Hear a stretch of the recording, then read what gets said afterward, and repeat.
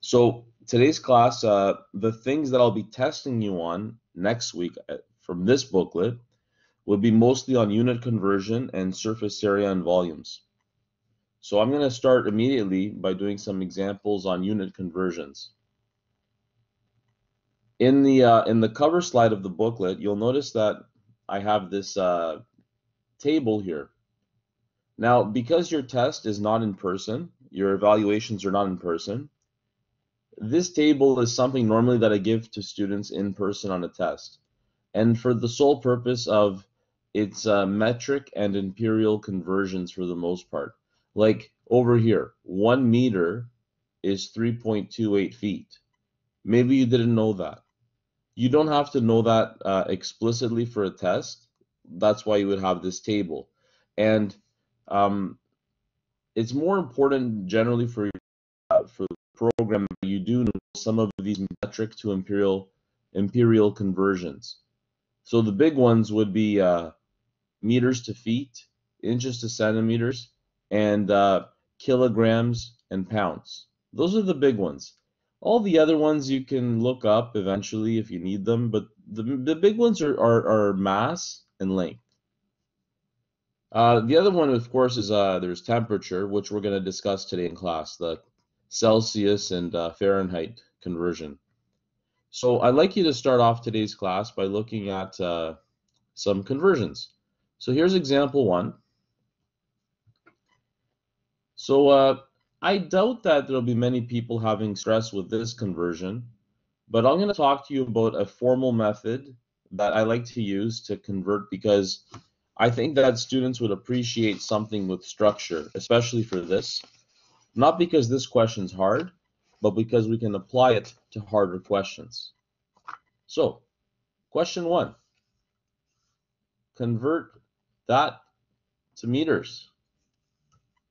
So what's the answer?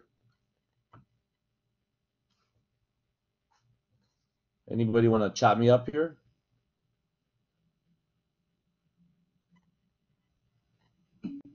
That's correct. So how did you get that answer, Joseph?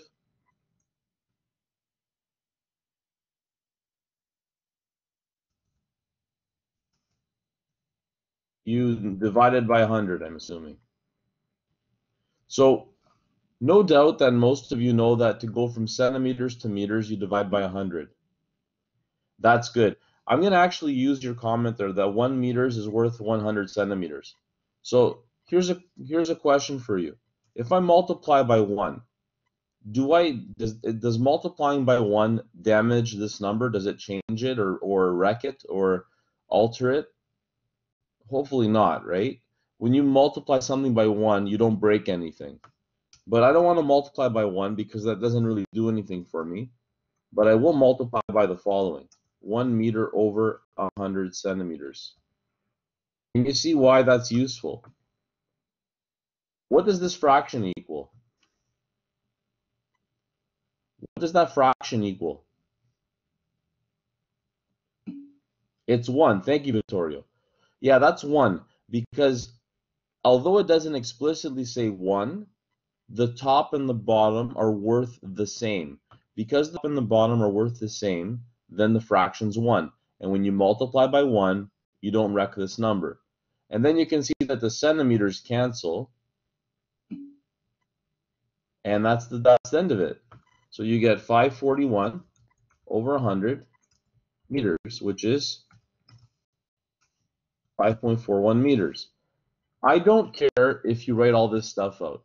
All I'm doing is presenting to you a strategy that would be useful when the question is complicated or at least annoying at some point for you that it's not obvious to me anymore, especially if it's like squared or something. So let's try another one like that. Whoops.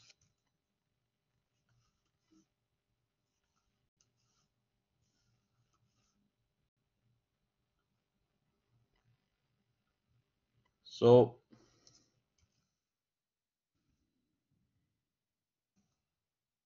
I know that 1 kilometer is worth 1,000 meters. So if you don't mind, I'm not going to ask you too many questions in the chat for the first few examples because they're pretty quick. And I'm just trying to move along with some of the easier stuff, and then we'll get to the harder ones where I'll prompt you more for questions. So we know that there are 1,000 meters in a kilometer. So do I put the kilometer on the top or on the bottom? And the answer is on the bottom because you want them to cancel. So there it is. So then you would multiply 0.273 by 1,000 to get 273 meters. And you can cancel out those kilometers.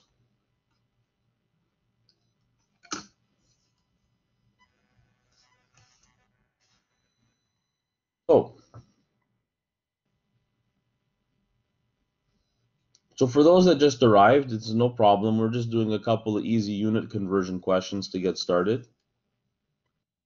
Okay, back to question 3. Convert liters to meters cubed.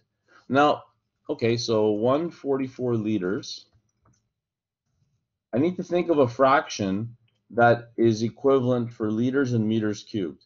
This one here, if you don't know it, it's actually told to you right here somewhere. I'm giving that to you. So I recommend that you have this sheet in front of you if you're doing any conversions.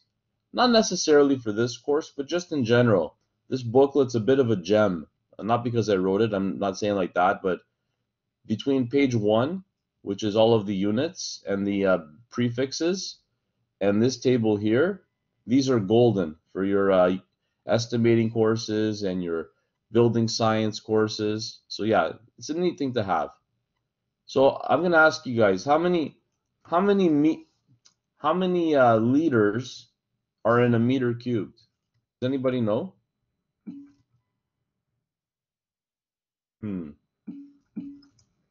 It's 1,000, yeah. So 1 cubic meter is pretty big.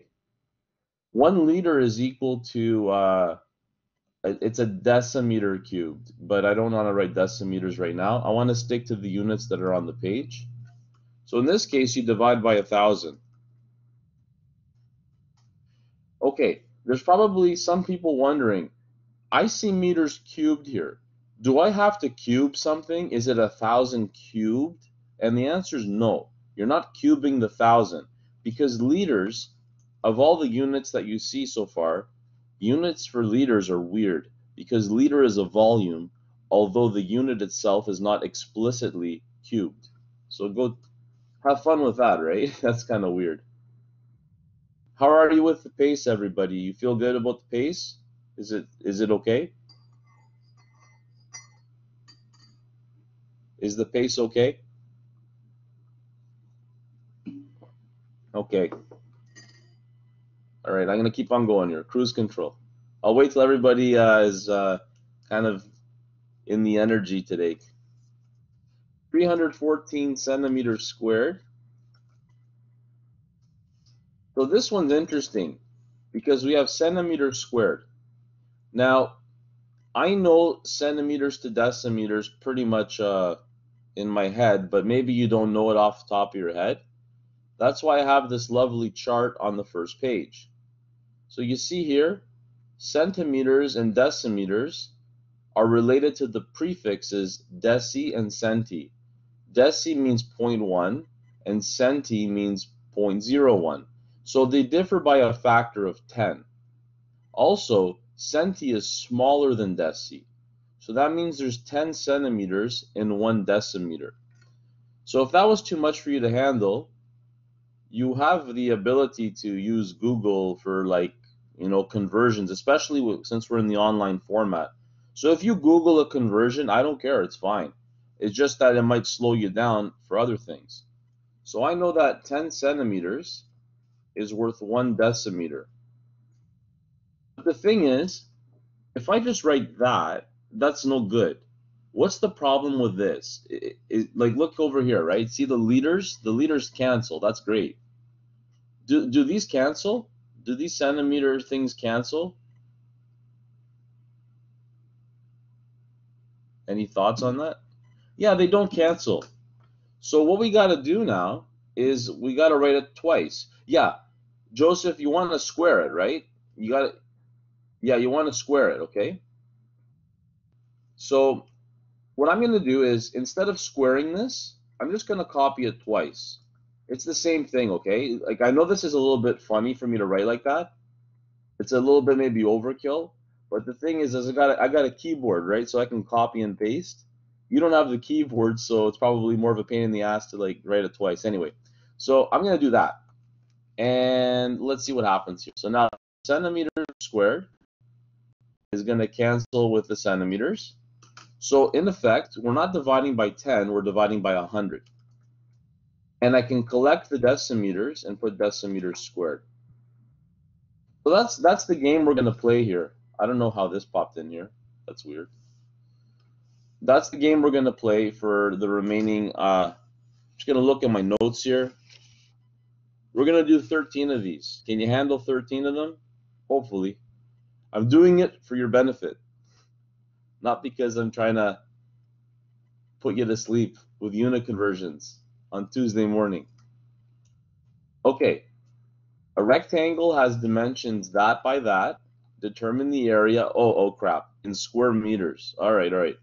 552 centimeters times 591 centimeters. Okay, let's just get that out of the way. So that equals, I have it on my notes somewhere here. 326,232. 326,232 centimeters squared. So you know on the MyLab, when you're entering your quizzes, don't put any funny stuff. Don't put comma. Don't put a comma. Just leave it like that. Leave it like a raw number. It might say that you got it wrong, but I'll go back and I'll correct it. And although I haven't posted the marks yet because I had to process all of the marks for all the sections, I went through everybody's quiz one by one, and I made sure that if anything was marked as incorrect by the computer system, I went back manually and gave you the credit. So basically, the quizzes were all done really well. Either you got perfect or you got one wrong. Nobody got more than one wrong, just so you know. So that should make you feel good. This doesn't make me feel good though. I don't want centimeters squared. I want meters squared. But I know that 100 centimeters is worth 1 meter. But this time, maybe I'll just use the brackets because that's probably what you're better off doing anyway.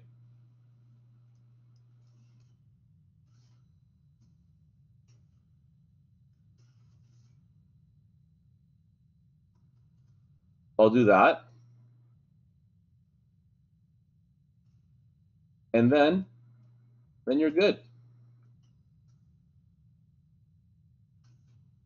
So this thing here is 1 meter per 100 centimeter all squared.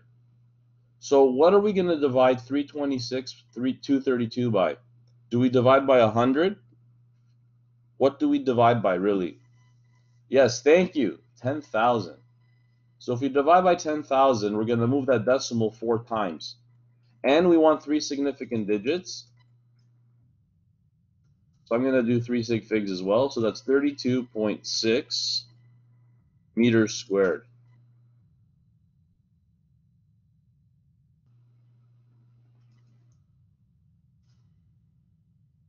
So there's a nice bold question. So all of those questions that we just did involved metric conversion to metric conversion. The nice thing about when you convert from metric to metric is all of the conversion factors are multiples of 10 or powers of 10, like 10, 100.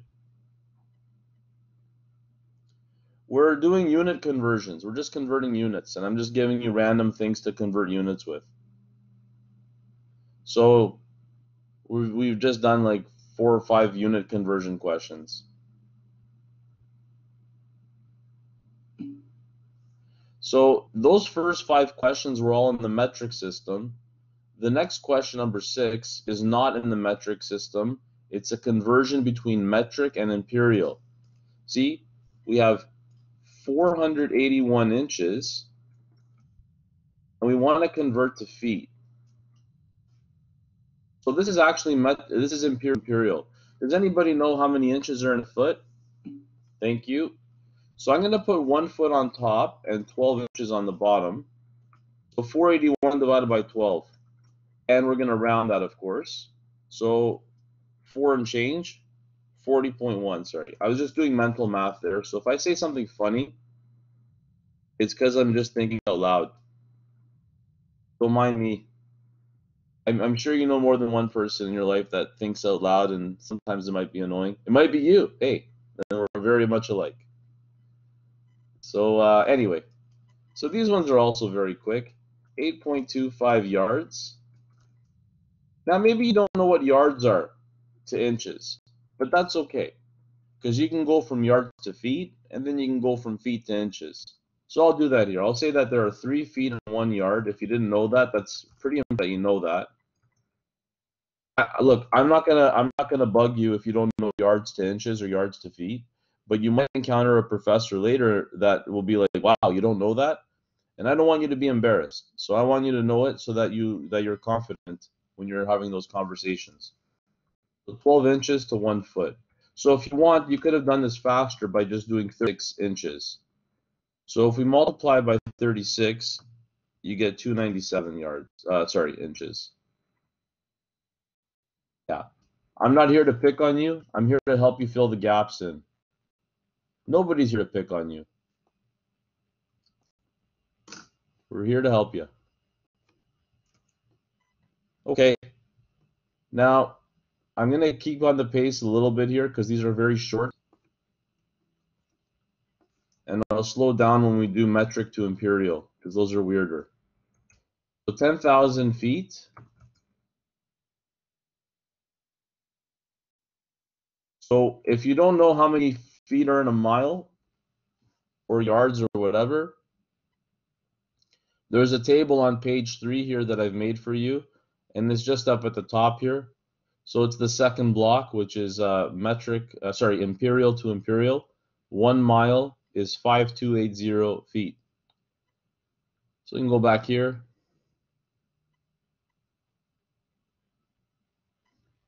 And say that 1 mile is the same value or the same amount as 5280 feet. So we're in fact, like if you just say here, I want to divide by 5,280, that's cool. Do that. I'm using this here with the fraction because it helps you when the questions are very weird. I'm just saying that for anybody that came late. So that's 1.89 miles, and that's approximate.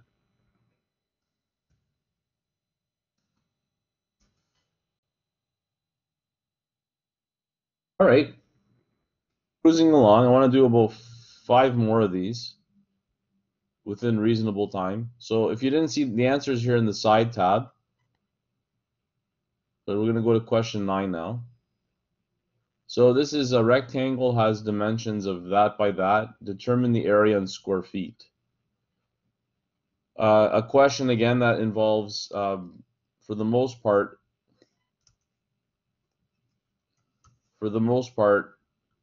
something that's not too complicated, hopefully.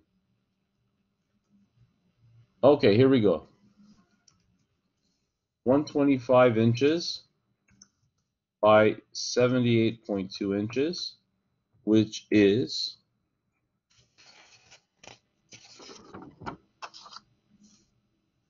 9,775 inches squared.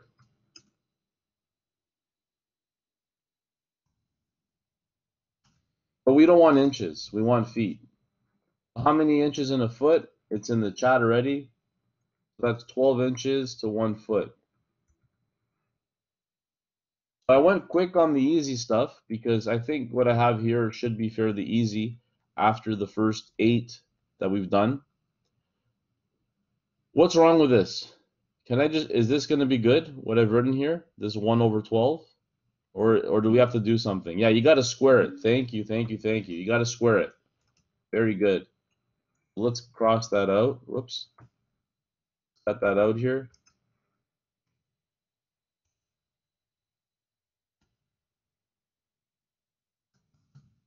And now we're in business. So you don't divide by 12, you divide by 144. So this kind of thing that I'm showing you here is going to help you because it'll help you understand why it's not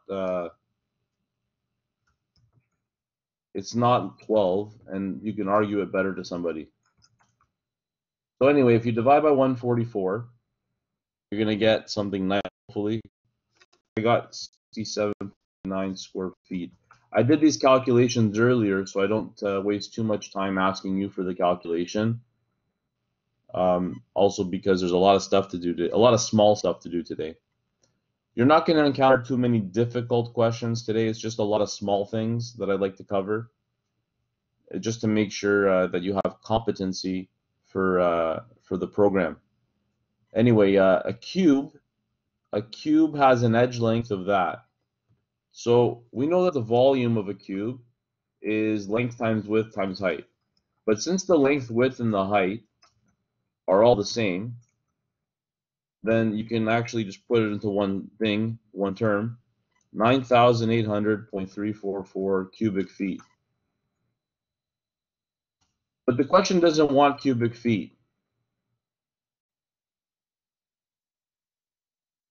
The answer is supposed to be in cubic yards.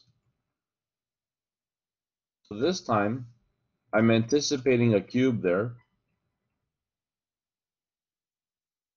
How many feet are in a yard?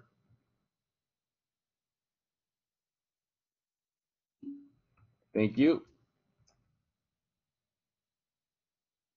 That's the conversion. Thank you, Kabir.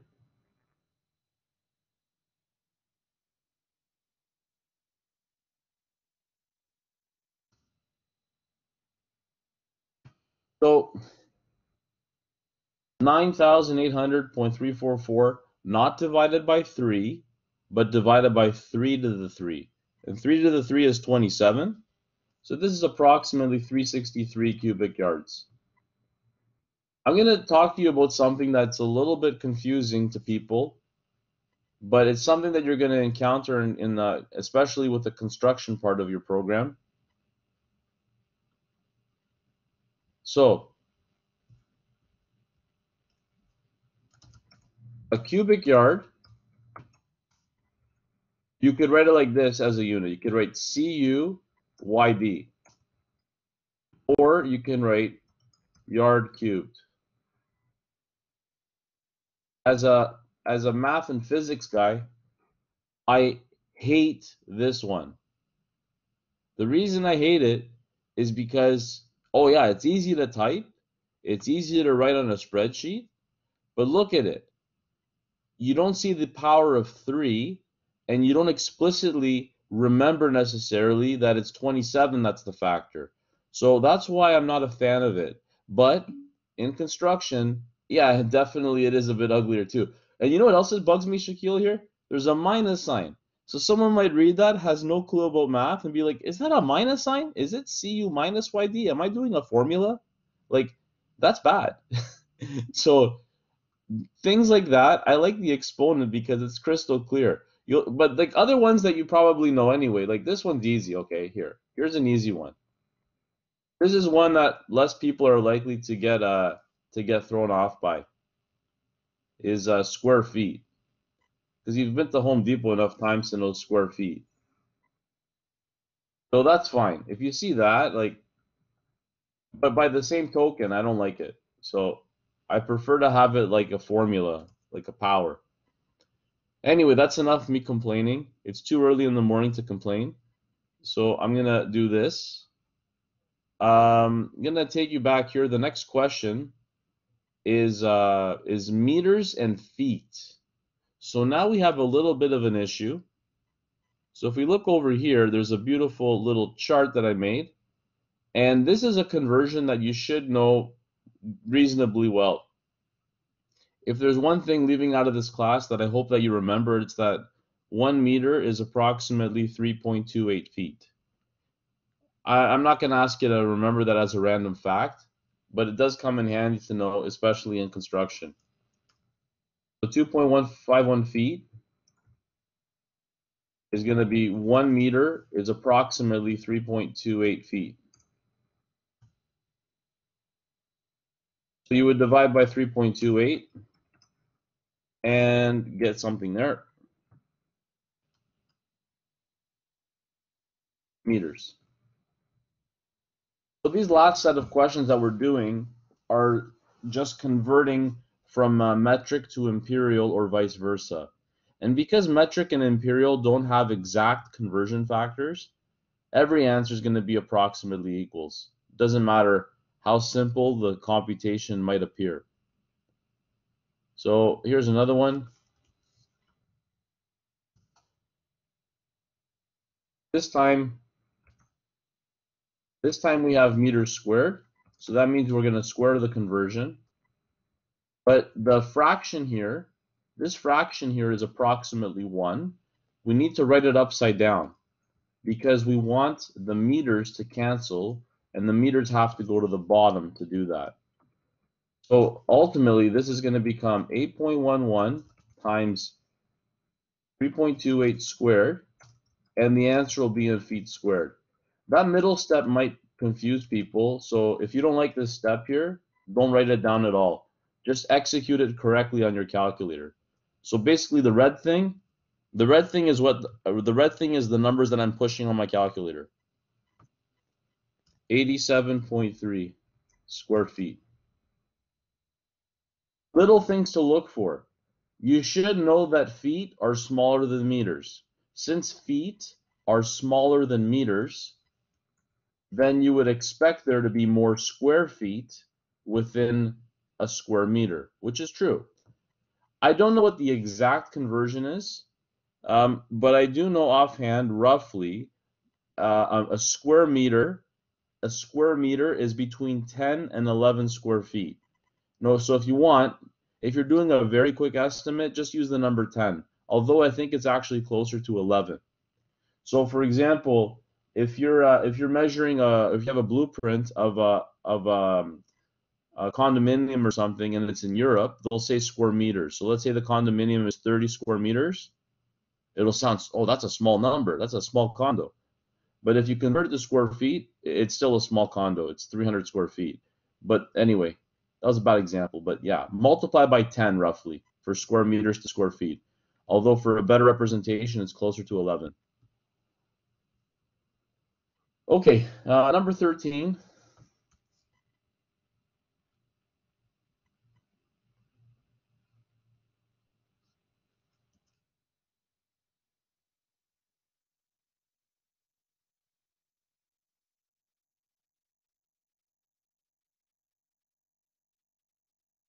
So there's a conversion for liters to cubic inches somewhere, and you can look it up here on the second page again. So 1 liter, if I just look for it here, it's right here. It's 61.02 cubic inches. So you see me, like I mean, my background is pretty strong with numbers, and I still look stuff up. There's nothing wrong with that. Actually, the interesting thing is, even though I was trained as an engineer, because I studied in Canada, we barely did, in all of engineering, we barely did any imperial units, which was a little bit frustrating because when you go into higher level mathematics and physics, you need to know those things because of all of the back and forth with the American industry. I studied at the University of Toronto, Anthony. I was at U of T. I did engineering science. I did my master's, my undergrad, and my PhD, all of them at U of T. Although I did have opportunities to do MIT and even do a postdoc at NASA, I just chose to stay in Canada. That's another story.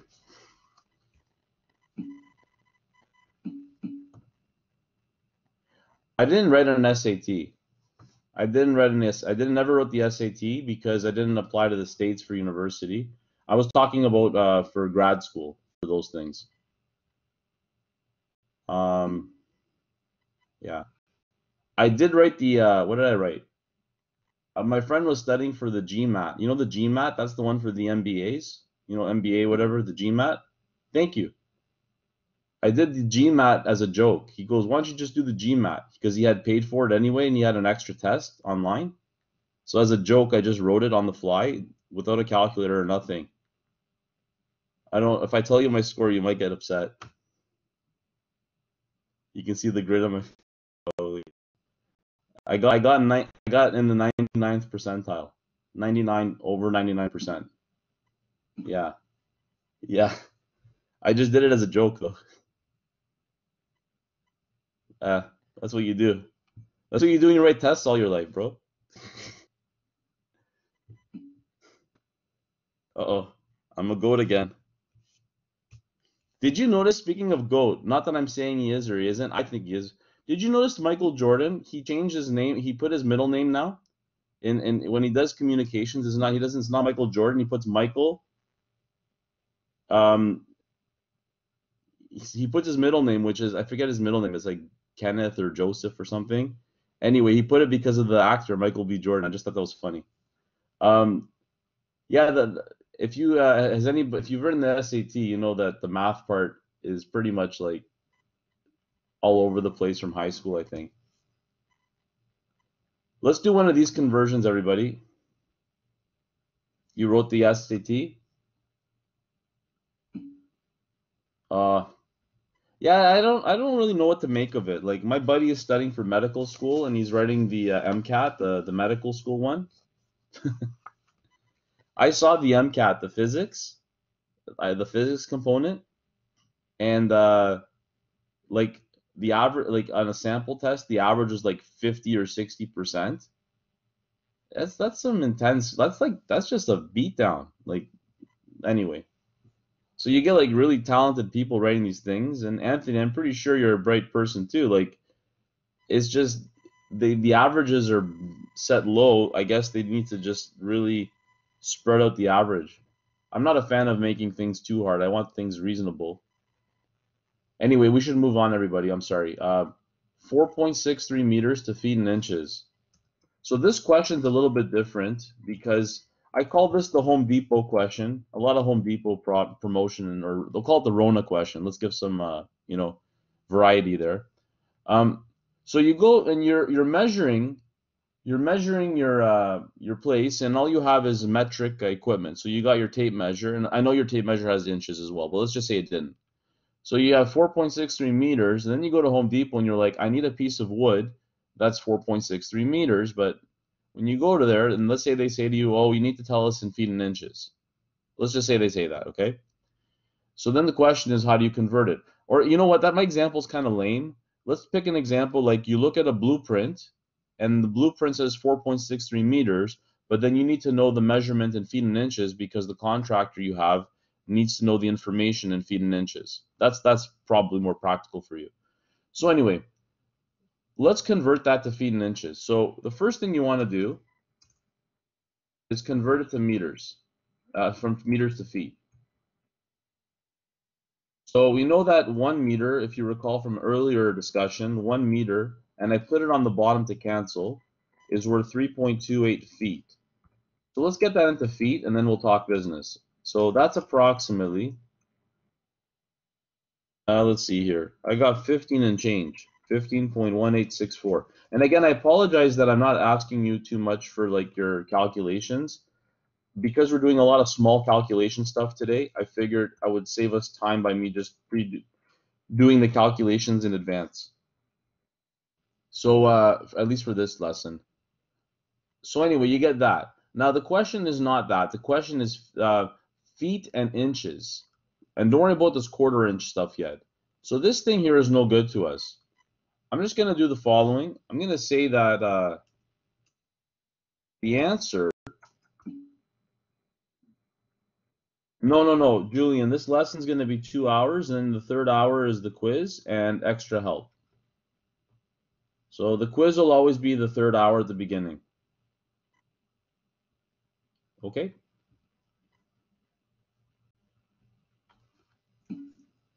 You're welcome. Yeah, the quiz will always be the third hour at the beginning. I just need to have it like that because I need everybody to have structure. So I don't want to screw anybody up if they miss a week or if they're late or whatever. So always be prepared to write at 11. Although you'll have an hour window, the quiz will be half an hour. Of course, if you have accommodation or something, you might have extra time given. That's different. Okay, so I know the final answer is this, 15 feet, but now I need to know what it is in inches. So that's kind of like where we're trying to get things. So we're going to keep on going here.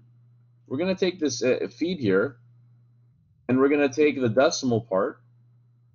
I'll discuss it toward the actual thing, toward the actual quiz. But I think it's 6 questions or 7 maybe, but I don't remember. This quiz, today's quiz will be a tougher one than last week's. Thank you. I'm not tougher one to like destroy anybody. Yeah, it's based on last week. The quizzes are always delayed by 1 week. So I won't test you on today for the quiz, it'll be last week's. Or maybe the week 2 before that, because it's the first week's material was not very dangerous. Okay, so I'm gonna take the decimal part, 1.864 feet. I'm gonna multiply that by a fraction that converts it to inches. So that's 12 inches per 1 foot. So now we have something in terms of inches. So we take the fraction part, which is not a complete foot, and we convert it to inches, and that way we get roughly this, 2.2368 inches. So now go down to the answer. So now we know it's 2 inches, but we don't know the fraction. We don't know what this is, but we do know that it's over 4. Why is it over 4? Because the question wants quarter inch. So then what you do is you take the decimal part of the inches and you ask yourself 0.2368 inches. What fraction is it closest to? Is it closer to 1/4 or 2/4 or 3/4? Just looking at it, can you tell what it is? What fraction is that closest to? Yeah, I think it's closest to 1/4 because it's 1/4 is 0.25. So that's how you can answer the question. 1/4. 0.1864. I just took see this thing here? That's all feet. The 15 feet, I put it over here because it's a whole value. And then the decimal part is the leftovers, which doesn't make a full foot. And I'm going to convert that into inches and then continue like that. So Shaquille, it's like a filter. If you can imagine a filter, you take the leftover stuff and then you process that. So you take the decimal stuff and convert it into inches, and then you take the decimal of the inches and go again. So it's like a sieve. You keep on filtering it out until you get smaller things. Is that okay?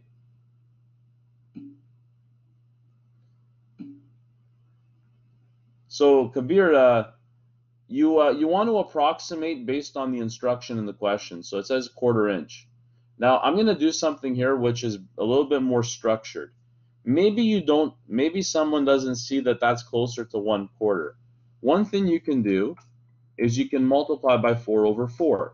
Now you might be like, John, what are you doing? You just multiply by 4/4, you're just doing nothing. You're multiplying by 1. But look at that. If you take the 2368 and you multiply by the numerator, you get the following, 0.9472 over 4 inches. And then that's approximately, to the nearest integer, that's roughly 1/4 of an inch. So that's the way that you can do it in a more structured, like I write computer programs. That's how I would write a computer program to do it. I would do that. I would actually code it like that. So I want you to try the next one as on your own, not now, for homework, as an exercise is 15. It's the same idea, but it's not quarter inch, it's 1/16 of an inch. And I'll put that one on Blackboard for you. So anyway, would you repeat the 4/4? Sure, no problem. Okay, so I have 0.2368 inches. I need to get that to the closest fraction out of 4, because the question says quarter inch. So what I do is I multiply by 4 over 4, because 4 over 4 is 1. And then what I can do is take the 0.2368 and multiply by 4, or if you want, you can write it like this as well. You can put this over 1. And you see top times top, bottom times bottom, and you get this. Now this thing here is easier for you to locate if it's closer to 0, 1, or 2 for the numerator. So what you're doing is you're tuning it a little bit easier to read. Got it. Cool. So I'm going to show you something hilarious. This is actually, I don't know, you can write apps and things like that. I'm more of like a nuts and bolts programmer. So yeah, I've written stuff like that, Irvin, but not like with the pretty screen or anything, just like a keyboard style. Okay, so 15 you're going to try on your own. And we're going to do 16 together, and then we'll take the break after.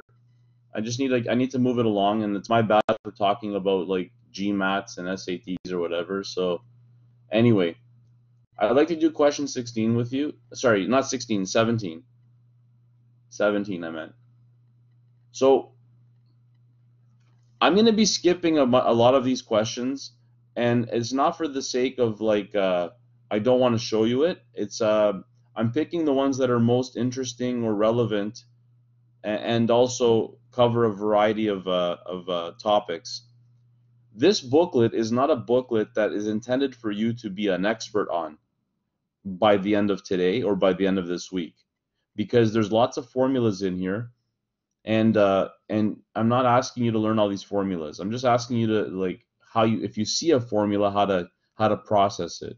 So we're gonna do this one question here, and then we'll take a break, and then I'll show you what I mean by formulas and what have you. So the question here is a conversion from Celsius to Fahrenheit. So I was at my buddy's place, the one studying for med school. It was hilarious, and we were arguing about a conversion from Celsius to Fahrenheit. So I thought that was pretty cool. But anyway, there's a neat conversion here. It's just that you do 9 over 5 times the temperature in Celsius, and then you add 32. So this question is kind of the type of question that you should be able to process in terms of your program. You're going to encounter some random formula, or you're going to look it up and say, I need to use it to do something. So in this case, it says find the equivalent temperature in Fahrenheit for 28.5 Celsius. So the temperature in Fahrenheit, this is question 1. So what do you do? What do you do here? What do I put here? What do I put in the box?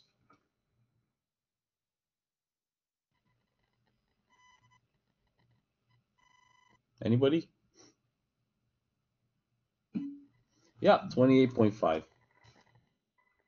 And then that equals, I got 83.3.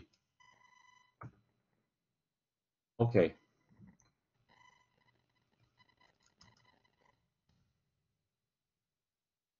Sometimes people don't put the degree symbol on the Fahrenheit. That's fine. If you just put 83.3 F, it's fine. Okay. The second question is a little bit more exhausting, because this time, that was part 1.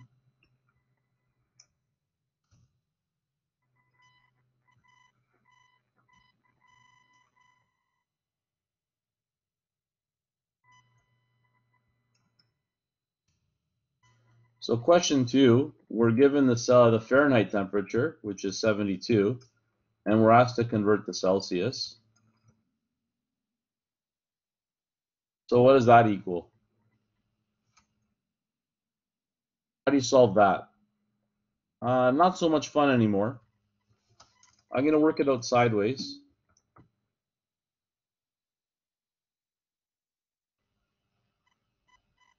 Yes, very good work.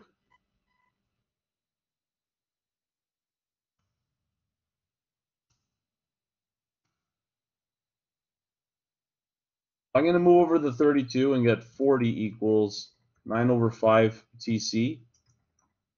Similar what you're doing, Irvin. I'm just writing it down with more steps in between.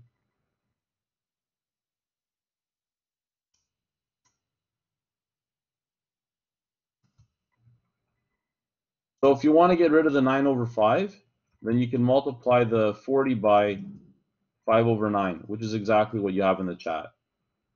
So Celsius temperature is 200 divided by 9, which is 20-ish. It's 22.2 Celsius.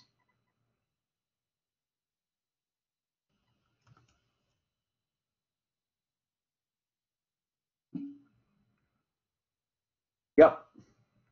So the first thing you want to do is you want to take the 32 here and you want to move it to the other side. So that's what I did. I took the 32 and I moved it to the other side. So I got 72 minus 32. And then that's how you get 40. Okay, Ralph? You're welcome. And then over here, I want to get rid of the 9 over 5. So what I'm going to do is multiply both sides by the reciprocal, which is 5 over 9.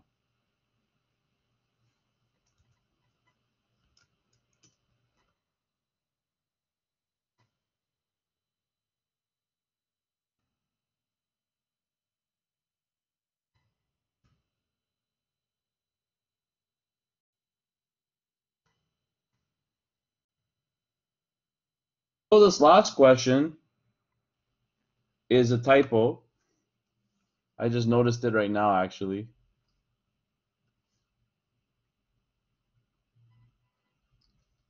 So I got to fix that typo. I'll make that correction before I post the answers on Blackboard. So sorry about that. Anyway, you want to solve for Celsius in terms of Fahrenheit.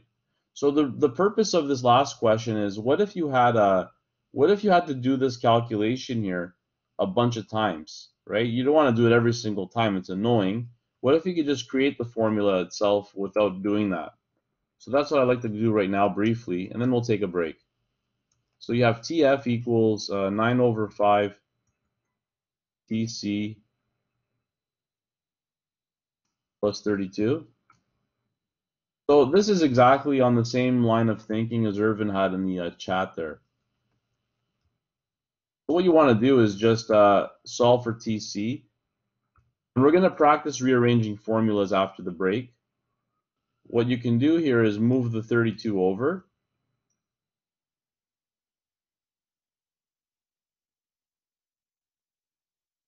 And then to get rid of the 9 over 5, you can multiply both sides by 5 over 9.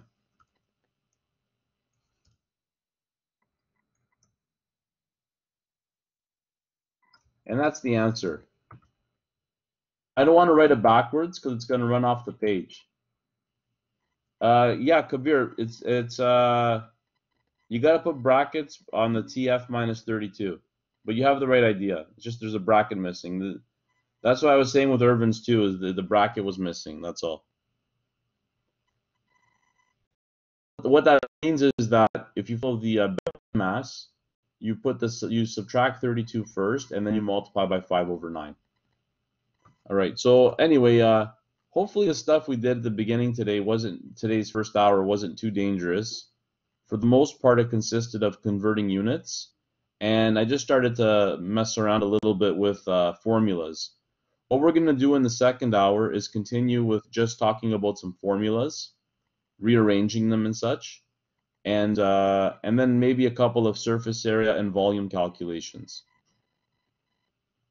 Some of these questions that we cover today and that are in this book are difficult for me to test you on because I don't have a direct comparison to the textbook for that.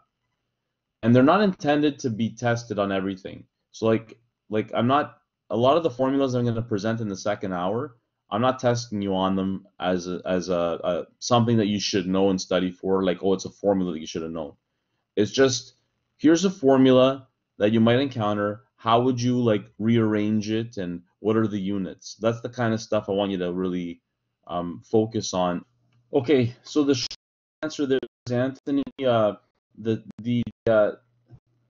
quiz today is based on mostly last week's work and potentially connects to the first week as well, but not directly. Like in the first week, you had to solve an equation. In the second week, you got to rearrange a formula. So it's kind of the same thing. So this week's quiz is based primarily off of last week. That's the short answer.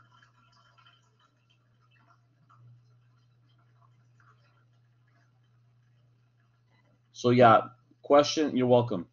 I don't want to say it is question 30 onward. Like I'm selecting questions when I make the quizzes. I select questions that match the section in the book that I've asked you to look at. So that's why, like, it's deliberate like that from my part. I'm not trying to trick anybody. But material in this course has a cumulative nature to it. So I'm not trying to exaggerate, but like if a question in week one has multiply and then the second week has add, well, you still need to know how to multiply. You don't throw that away. Yeah, exactly. So the quiz will have some elements of variation in it, and some stuff that we did prior to that. I'm just trying to go from memory, but maybe I think one question is to make an equation and solve it, kind of like the bridge girders and things. Not the same question, but that kind of question where you made a linear equation. Yeah, I'll talk to you. I got my notepad in the other room, and I'll grab it right before we do the quiz, and I'll just kind of give you a heads up on it. The one thing you'll notice about this week's quiz that's different than last week is I've made the questions not worth 1 anymore. I found out how to do that. So like the quiz is out of 15. Like the first question's 3 marks. It's not a hard question, but it's worth 3 marks. But then the second question might be 2 marks, and the third question's 1 mark. I believe there are 6 or 7 questions. I wrote the quiz because it's randomized numbers and everything. I wrote the quiz myself to test it because I like to do that to make sure that if I can't do it, well, how the heck are you going to do it? I know there's some bright people here, but I'm just saying, if I'm the professor, hell yeah, I better be able to finish it quick too. So I did the quiz without cheating or using, like the numbers are all scrambled for every question. It took me 6 minutes to write it. So if it takes me 6 minutes, I multiply by 5, which is very fair because that's a good factor of time. And yeah, and anyway, so 30 minutes is more than enough time. And the thing is that I'm not designing the quiz that it's gonna ruin anybody, but also if you want to get a high mark like over 90 on it, you gotta be quick and you gotta be good. So maybe the class average on the quizzes is gonna be like 82 or 84 or whatever. Maybe it's 89, maybe it's 90. We'll see.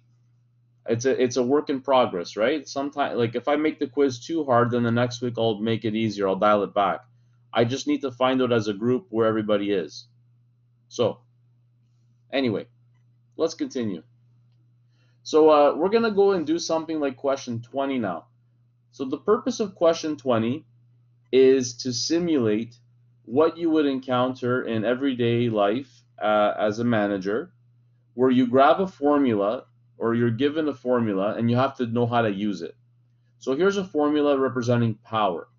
Whether or not you've studied physics, the purpose of this lesson is not to teach you what power is and to derive the formal physics approach here. I'm just trying to tell you, hey, look, I found a formula about power. I need to know how to use it. That's all the purpose is for today. We're going to do this for one formula. We'll try it for another one. And if we have time, we'll do it for another one. But the majority of the material for this hour will be on surface area and volumes. So I don't want to spend too much time on these formulas. And what I recommend that you do on your own is there's about, I think, 10 of these types of questions. Just do a couple every week. And you're not going to be explicitly tested on creating a formula. But maybe on your midterm, I might give you a formula and say, rearrange it or put some numbers in it or apply it, in other words. So here's the formula for power. One thing that's useful for you to know right off the bat is what the units are and what the symbols are for each of the quantity. So the first thing that I'd like you to do is in this column here, just write down the symbols for power, energy, and time. And it's not like something profound, because in the question it just tells you what they are. So power is P, energy is E, and time is T. I gotta type them separately. That's very unfortunate.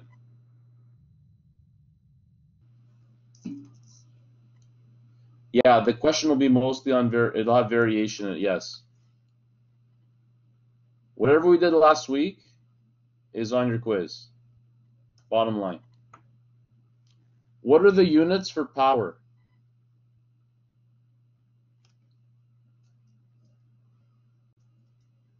What are the units for power? Yep. And the symbol unit is W. Oops. Thank you. What are the units for energy? This is straight from the question. You just have to read the question. Yep. And the units for time are seconds. Good work. So that's all I'm asking there. So on the side here, no, I'm not promoting any brands. On the side here, I'd like you to figure out what the formula is for energy. So solve for E. What does E equal?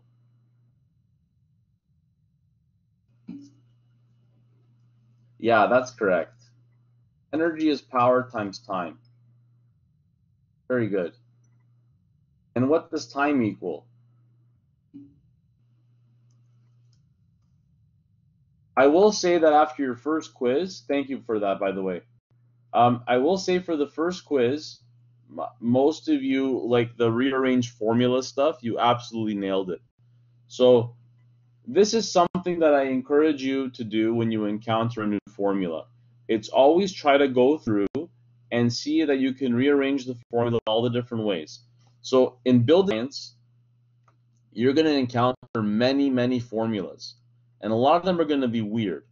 The number one thing that you can do with formulas is, for me, is make a table like this, like kind of an index card or a reference sheet.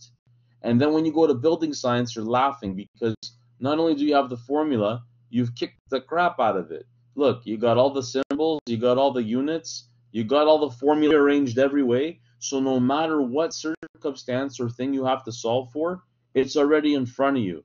So if you're like, oh crap, I got to solve for energy. No, you don't have to rearrange it. It's right here on your reference sheet.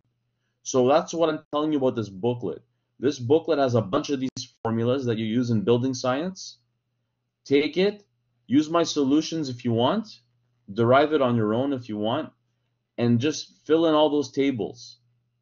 And then you can use those tables in that course. For this question, I'd like to also do an example calculation. So in this question, it says calculate the power, and it gives you some information. So we know power is energy over time. Why? Because it's in the formula. But maybe if we had to solve for energy or time, we're still laughing because we have already created our little formulas here on the side. Anyway, the energy in this question is what? How much energy was consumed?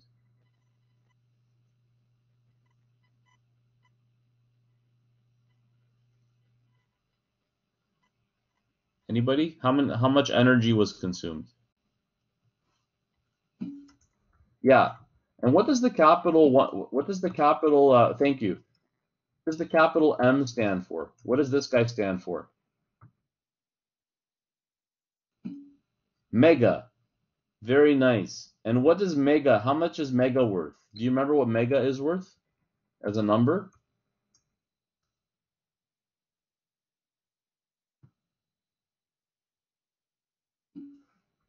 That's correct. It's millions. Very good. Now you know minutes is 120 seconds. Whoops. So mega is worth a million. So this is a million here. I'm going to write it out full, but I like how you wrote 10 to the 6, so I'm going to write it better that way. That's an easy one to remember, mega and millions. There's a nice alliteration there. So then you're good. You just do that on your calculator, and you'll get 127. Well, I'll just do it to 3 significant digits. You get 12,000, sorry, 128,000 watts. The question, though, wants it in kilowatts. So kilowatts is much like kilometers. 10 to the 6. Yeah, sorry, that's my typo. That's my bad. I'm a keyboard ninja today, right? Thank you for the correction. Okay, so that's what you're going to encounter for the remaining types of questions with formulas.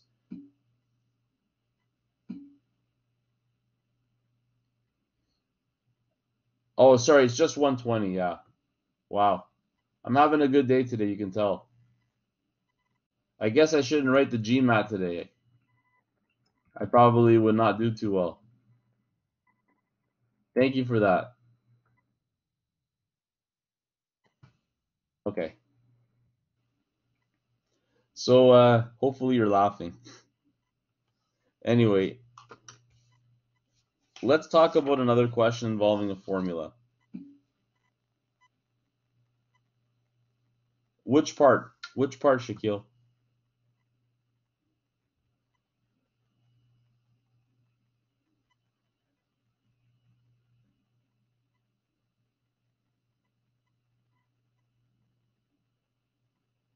Okay, I'm not getting any feedback.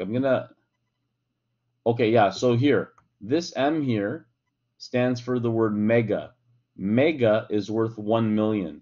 So if you go to the top page of the book, right here, capital M, this is page 1, capital M is worth 1 million, just like K is worth 1,000 or any other of these prefixes.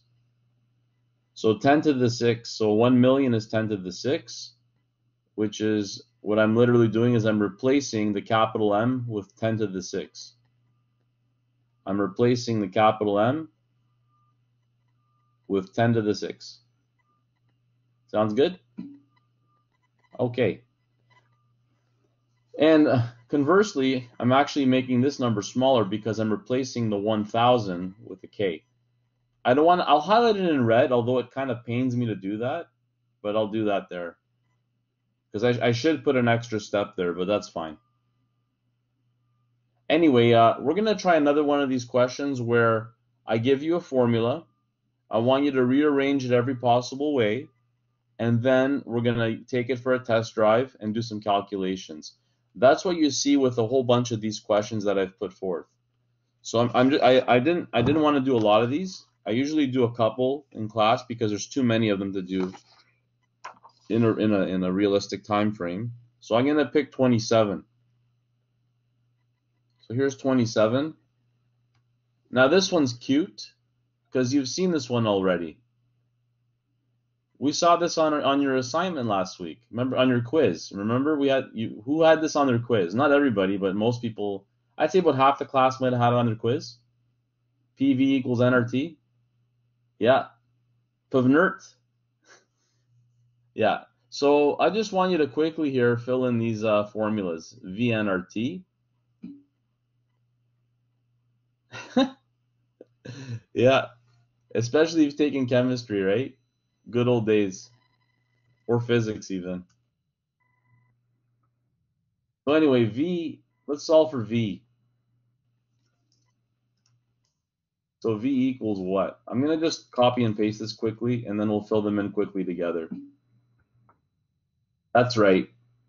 Honestly, I was very impressed with your quizzes that you actually just dismantled these questions. That's why I chose this one, just kind of as a thank you for that. Yeah. So V is nRT over P.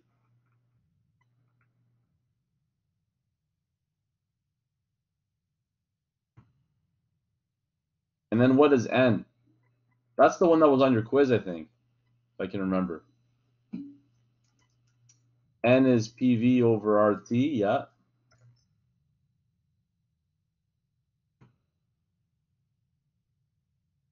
So you can see that on your quiz next week, rearranging formulas might be in play again. Like I might ask you to rearrange another formula just because it fits this type of question. R, what is R?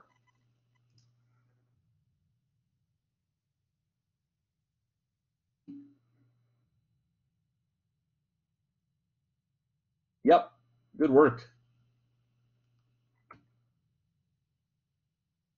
R is PV over NT or TN, that's fine. I like putting the lowercase letter first because I'm weird. Anyway, let's do the next one here. T, what's T? Yeah. Guy, you are nailing that one question. You've been on a roll today. So I haven't given you too many props, but I'm giving you props now. So there you go. Okay. All right. So anyway, what I want you to feel confident about is that if you get a formula from physics or any other discipline that's weird with formulas, that you are comfortable to rearrange the formula and then put it to use. So if we go to the next question, 28, you're putting it to use. Calculate the pressure. So before I even remember what the question is or what to do, the question says calculate the pressure. So I'm going to go back here and I'm going to steal the formula for pressure, which is right here. It's nRT over V. And I'm going to write that down right away. nRT over V.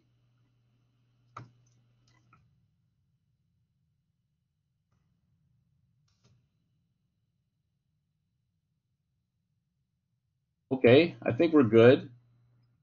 So I need to, in advance of this question, I need to know a few things. I need to know what N is.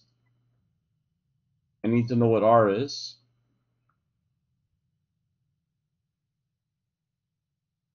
I need to know what T is, and I need to know what V is. I'll do T last. So N is, if you're like, oh, I don't remember what these symbols mean. I forget all these symbols. No problem. Just go back here and look up N. N is number of particles in moles, okay? So look for moles. So here's moles. Where's moles? Moles. Here you go. 3.12 moles. Okay, no problem. R is a special constant, which is not given. Yeah, it's given. It's 8.31. And I'm just going to look carefully here. You can use either value for R. So I'm just going to use the kilopascal one. Liters, moles, and so you could, in this table here, you could use either value for R. R could be either of these. I just chose the second one because that's the one that I see most often in references.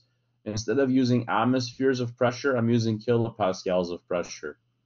So what that means is eventually, when we solve for P,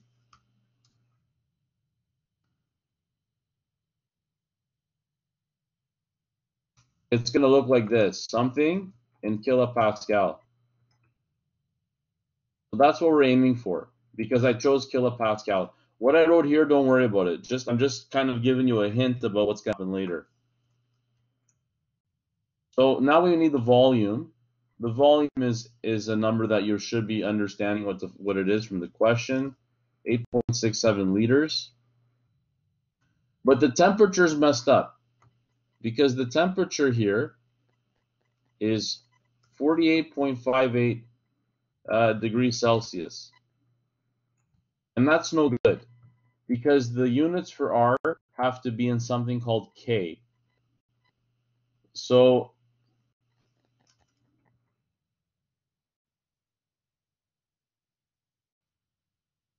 there's a conversion Celsius to Kelvins. Where did the 8.31 come from in R? It's from the formula here for this formula PV equals nRT. R is a constant. R is the constant, and R has values of these two things. You can choose either of them. So I just chose the second one because I felt like it, but you could have used the other one as well, Julia. Okay?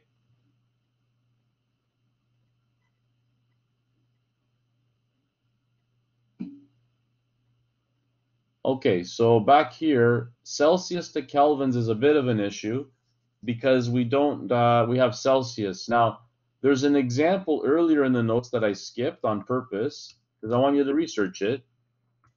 But temperature in Kelvin equals temperature in Celsius 273.15. So in order to get temperature correct here, we got to add 273.15.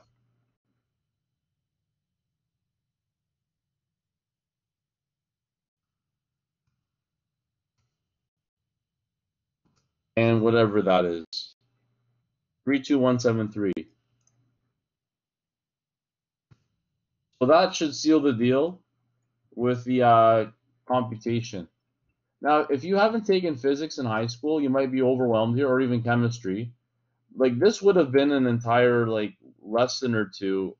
So no one's asking you to turn into chemists or physicists like overnight and at all. I just want you to know that there was a formula, and you know how to take that formula and put the stuff in it and do something useful in terms of a calculation. That's what we're trying to do here. That's the only exercise here is to build your confidence with using formulas. So I'm just going to put all the information in and see what happens. Yeah, exactly, Siddharth. Kind of unfamiliar with the formula, but the math makes sense. You know what's nice? That is exactly the audience that I'm targeting for this explanation, is that you can just plug the numbers. Oh yeah, it's being recorded. Absolutely, Jordan. Yeah. Yeah, you know what I might do? I think I'm going to do this. I took up some of these ones today with you guys. What I'll do is I'll take up other ones with my other sections, and then I'll just combine them all into one video. So you'll have like, I'll try to cover other formulas with other sections so that you get like a medley of things. That's what I'm going to do. That is a very famous conversion that would be given to you. Okay? So Matthew, you're not a psychic. That's a formula. That's actually a formula from physics somewhere. If you want to convert from Celsius to Kelvin for temperature, you add 273.15. Does that address your question well? Or okay. If you want though, I didn't know, Matthew, how you're welcome. I didn't know how advanced your question was, but because another thing is that zero, if you didn't know this, 0 Kelvin is absolute zero. 0 Kelvin is the lowest possible temperature. It's when there is absolutely nothing below that. So that's what they say absolute zero. That refers to Kelvin. So 273, actually, it's kind of cool here. If Celsius was negative 273, that's the lowest temperature possible. You can't go lower than negative 273 Celsius. So we're going to put all these numbers in here, 3.12.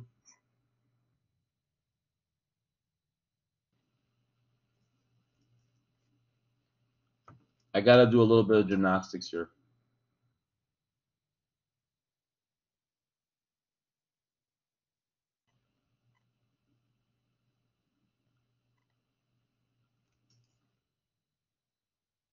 I have to delete the spaces to do that trick. It's so weird.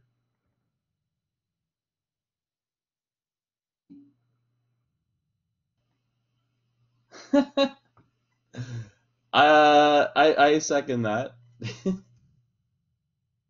I guess I'm taking it that you took physics or chemistry, Irvin. Which one was it? Oh yeah, gas laws. Boyle, Charles, all those ones. Yeah, fun times, fun times. Not that I'm trying to do a product placement. It's because you didn't have me as your tutor or your teacher. I mean, I would have made it even worse. Hopefully better. But anyway, that's off topic. Okay, anyway, like this question here. This is some random formula that maybe in your entire career as a science student you'd never see. Would R be constant? Yeah, R is constant. Yeah, yeah. I mean, it's a constant. Like I don't. If you had to do more of these questions, you don't have to state it every time, I guess. You're welcome. So I think I've traumatized you enough with formulas. So what I'm going to do is do some surface area and volume calculations. I just want to take you quickly to question 31. We're not answering 31, okay? I'm not answering 31 with you. I'm just going to put a little box here and put math. Whoops. Math 1181. So as you guys know, you're doing a second course with me called Math 1181. And these questions are from Math 1181. I put them in here if anybody wanted to read ahead, that's all.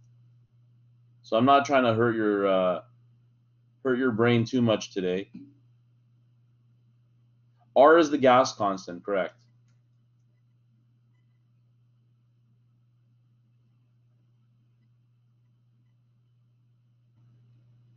Okay, so let's try a question here involving a sphere. I'm not sure if you have these handy anywhere else in your life with units and formulas, but I think that you'll need this paper for your quiz next week. See these formulas here for surface area and volume and what have you? I probably will ask you at least one surface area or volume question on your quiz next week. So I recommend that you take a gander at these questions, at these formulas. So if you don't have to print these booklets every week, but if you have access to a printer, or at least have this on your screen somewhere, on your phone or on a separate tablet or something, have these formulas here, or have the conversions here when in your quiz next week, okay? Because I don't necessarily think you'll be given the formulas when you're writing the quiz. Like if you need to know the volume of a sphere or something, it's not something that's going to be like obvious. Although if you're having a big, like if you're getting stressed out during the quiz next week and you're like, hey sir, what's the volume of a sphere or something? I'll type it in the chat or I'll show you on the screen. Like I'm not gonna be a mean person and not share a formula because you could easily just Google it anyway. Anyway, find the surface area of a sphere. So let's do that here. So the surface area of a sphere is going to be what?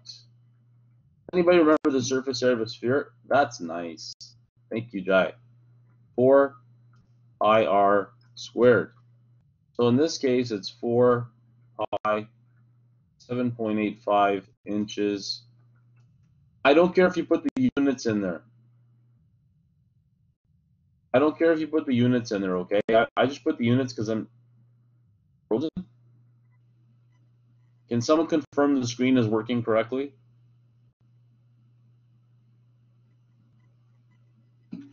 It's working for me.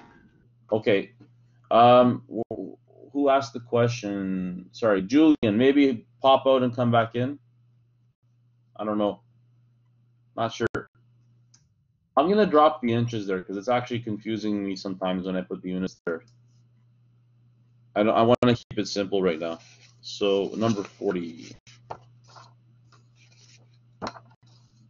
So let's try these questions out. Anybody got a number there?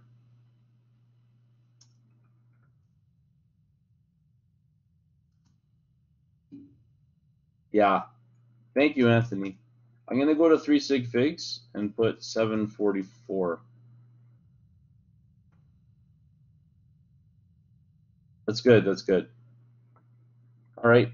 Let's go to 41. Find the volume of a sphere. Okay. So another sphere question. Volume of a sphere is 4/3 pi r cubed. So if you don't have these memorized, it doesn't matter. You can look them up. Nobody's going to bug you. I'm just kind of putting two and two together here by seeing that we have a formula, we have units, so expect to see unit conversions and formulas on your next quiz, like next quiz. So the radius is 7.85 inches.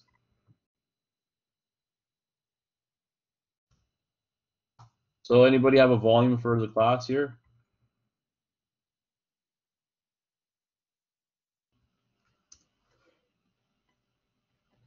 To three significant digits?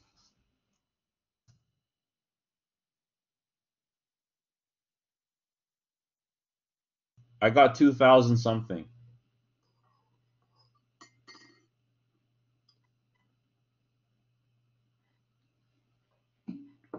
Yes, thank you, Jason. And I'm going to take your answer. Peter's good too. I'm going to take your answer and I'm going to round it to three significant digits as 2030. Because the zero at the end here, this zero that I'm highlighting, is not significant. It's a place value.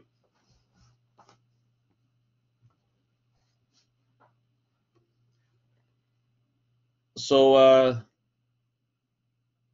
now time for some fun. Got a couple more questions here just to kind of whet your appetite. And then with the remaining time, I'll dip back and I'll do maybe one of the homework questions. So anyway, find the lateral area or slant area of a square base pyramid with a base perimeter of this and a slant height of that. So if you're probably just like, what the heck is a slant area? So when you have a pyramid, hopefully I can draw the thing here without the stylus freezing on me. Whoops. So if you have a pyramid, pray for the pyramid that it survives here, okay? Okay, it's not too bad. Anyway, the slant area, if this is the base down here, the slant area is the area of all the walls, all the sides that are moving up here. So these areas here, the vertical areas. So the slant area is the side of all of the vertical faces. Okay, so the formula for slant area for a pyramid is actually really, really, really cheap because it involves some very simple numbers here. Slant area equals half PS.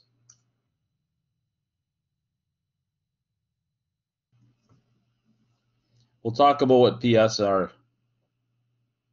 So P, let me just mention that at the top here. Perimeter of the base is P. And the slant height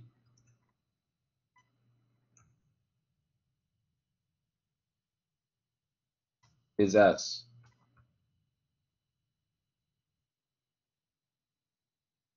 You'll notice that my pyramid is kind of messed up because the question says square based. So let's revoke that pyramid. It slows down the computer so that it doesn't take up too much of the network. So the perimeter of the base is the perimeter of the square at the bottom. So the square bottom here has a perimeter of 349 feet.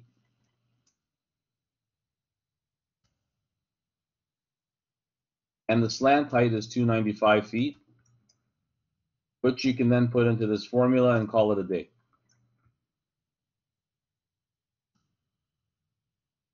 So that's 349, so 295. If you're like, did you know that really off the top of your head? The answer is no. I didn't know that off the top of my head. Slant areas for pyramids is not something that I keep in my brain very often. But what I want to mention is that you have an index of formulas that you can look up and find these things. So the only reason I didn't scroll up to the table and I kind of cheated was to save myself 5 seconds of scrolling. That's all.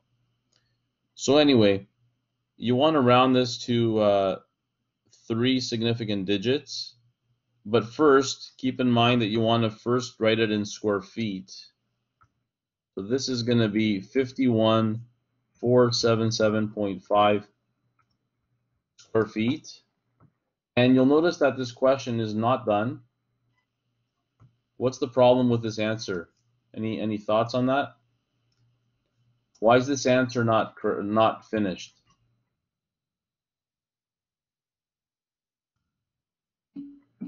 Yeah, you want yards. Thank you. So we're going to multiply by so you see how this is coming full circle now to what we did at the beginning? That's what I was getting at. So you're going to have here 1 yard is 3 feet, if you recall. If you don't remember that on the quiz, that's why you got to have the booklet. Because the question says it somewhere here, Jordan. Express your answer in square yards. Sounds good?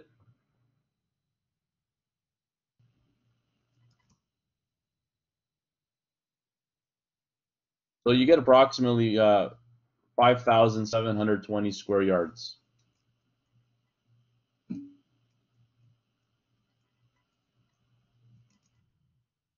Do you mean here? Why are there no yards here? Is that your question, Prabiti?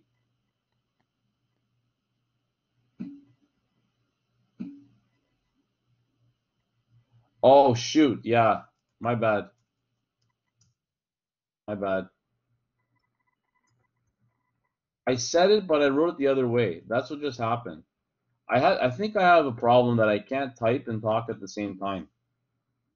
I'm so sorry, everybody. I seem to having an issue typing and talking today. I need to lower my expectations on my abilities this morning. So sorry about that. Although I could do that, I could totally lie to you and just say, "Oh, I was seeing if you were checking." So anyway, I'm lying. I made a mistake. Sorry. Anyway, let's have a good laugh and move on with our lives. Um, okay, so notice that these surface area and volume questions, I didn't give you a cube, I didn't give you a rectangular box, I didn't give you a circle, I didn't give you things that you've seen so many times that you could recite them till you fainted, right? I only picked spheres and cones and pyramids or what have you here because those are the hard ones. Why would I show you the easy one? Why am I going to show you the easy question? And then you go do your homework and you're like, he did the easy one in class and left the hard one for me to do. So hopefully you can appreciate that at least. So we're going to try the next question, which is actually very similar to the previous question. So for this, I'm gonna try to get a square-based pyramid for a second.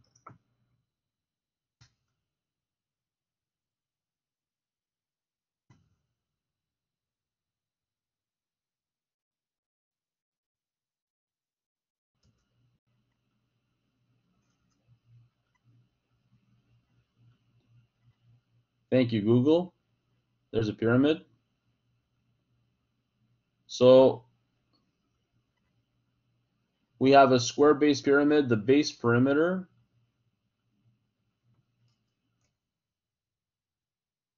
is 349 feet.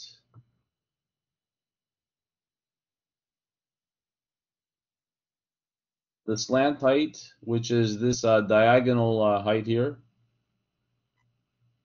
is 295 feet. The slant height is this height here along the face of the pyramid.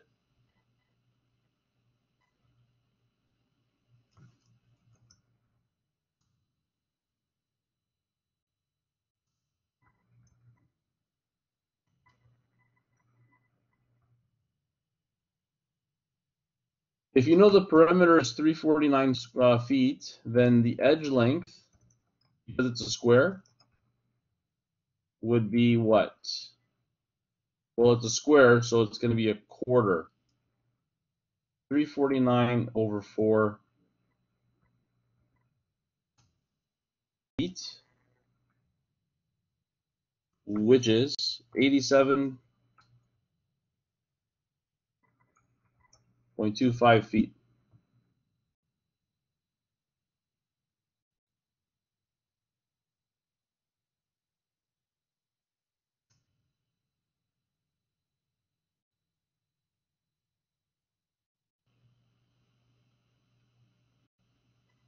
So there's a few thoughts on the page, just to get them out of the way. The question's asking for the volume of a square-based pyramid. So all I've done is just presented some of the more obvious information in the question. I'll mention the slant height is this thing here. Whoops.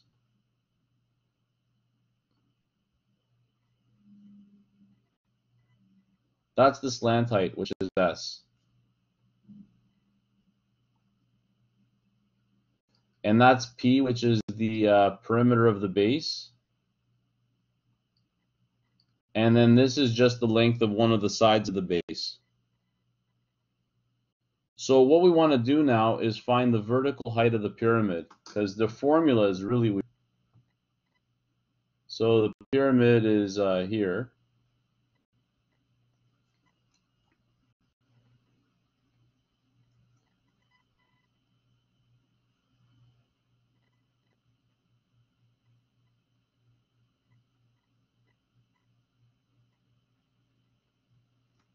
Oh, volume, sorry. Volume.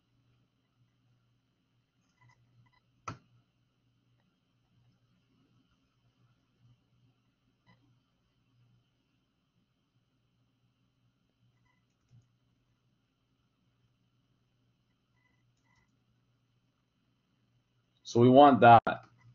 We know what the base is, because that's the area of the base of the pyramid. So I'll just state the area of the base here. The base is equal to 87.25 squared, because it's a square, which is 7612.56 square feet.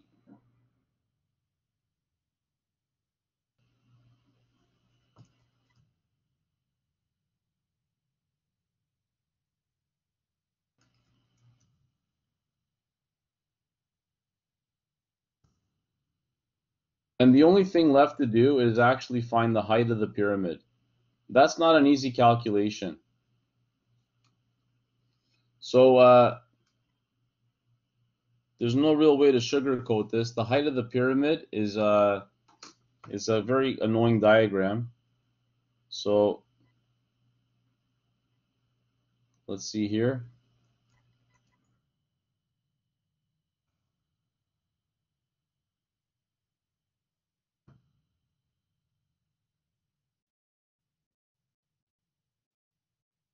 Someone drawn it.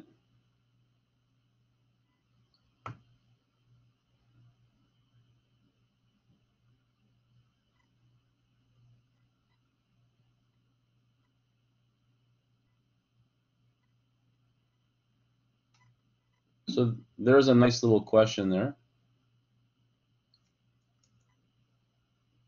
You can use SOHCAHTOA, but I'm going to use the Pythagorean theorem. Vittorio, you're very on point with that. I think Pythagorean theorem is good enough here. Okay.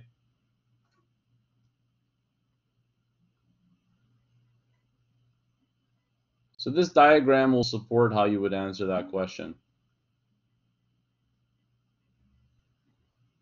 So I'm gonna draw it here. This one's annoying, but it's the worst formula for today probably.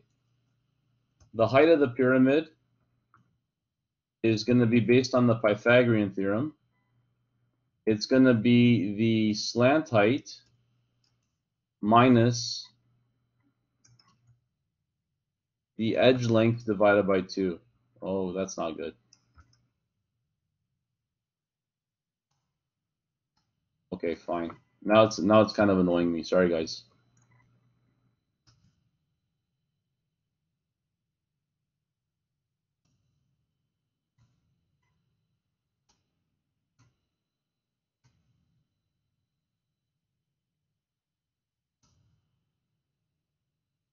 So it's like that.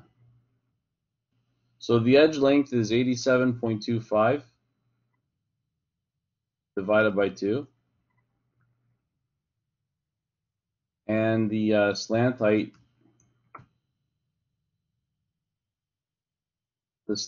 is 295.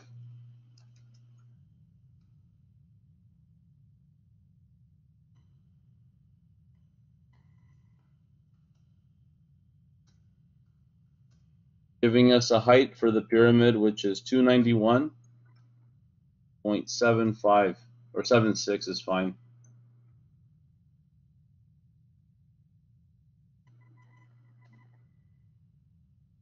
Okay, I think that's enough.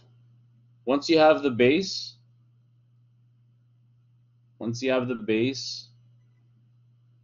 and you have the height, and by base I mean base area, then you can find out the volume of the pyramid using the formula. So you can use this formula now.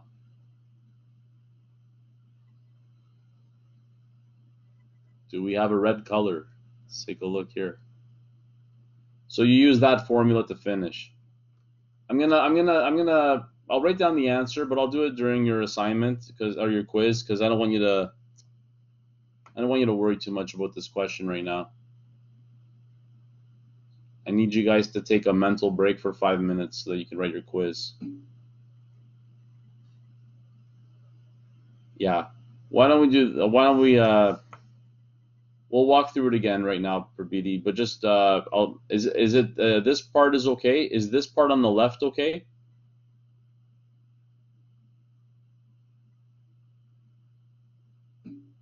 Okay, so it's this part here, right?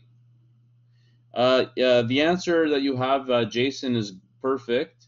Just convert that to cubic yards after, but your answer is good, okay? Now, yeah, Jordan, this question is definitely the hardest surface area volume question you're going to see ever. So, yeah, it's just a piece of garbage. Sorry. Yeah. Yeah, and then this is not something I intend to cover in 2 minutes. So this is meant to be covered like over 10 minutes, but I didn't have much time with you left, so I was like, let me just set it up. Okay, we'll talk about this so that we can move on to the you can have time to do the quiz. You don't have to write the quiz right at 11, so don't worry. But I just want to give you time.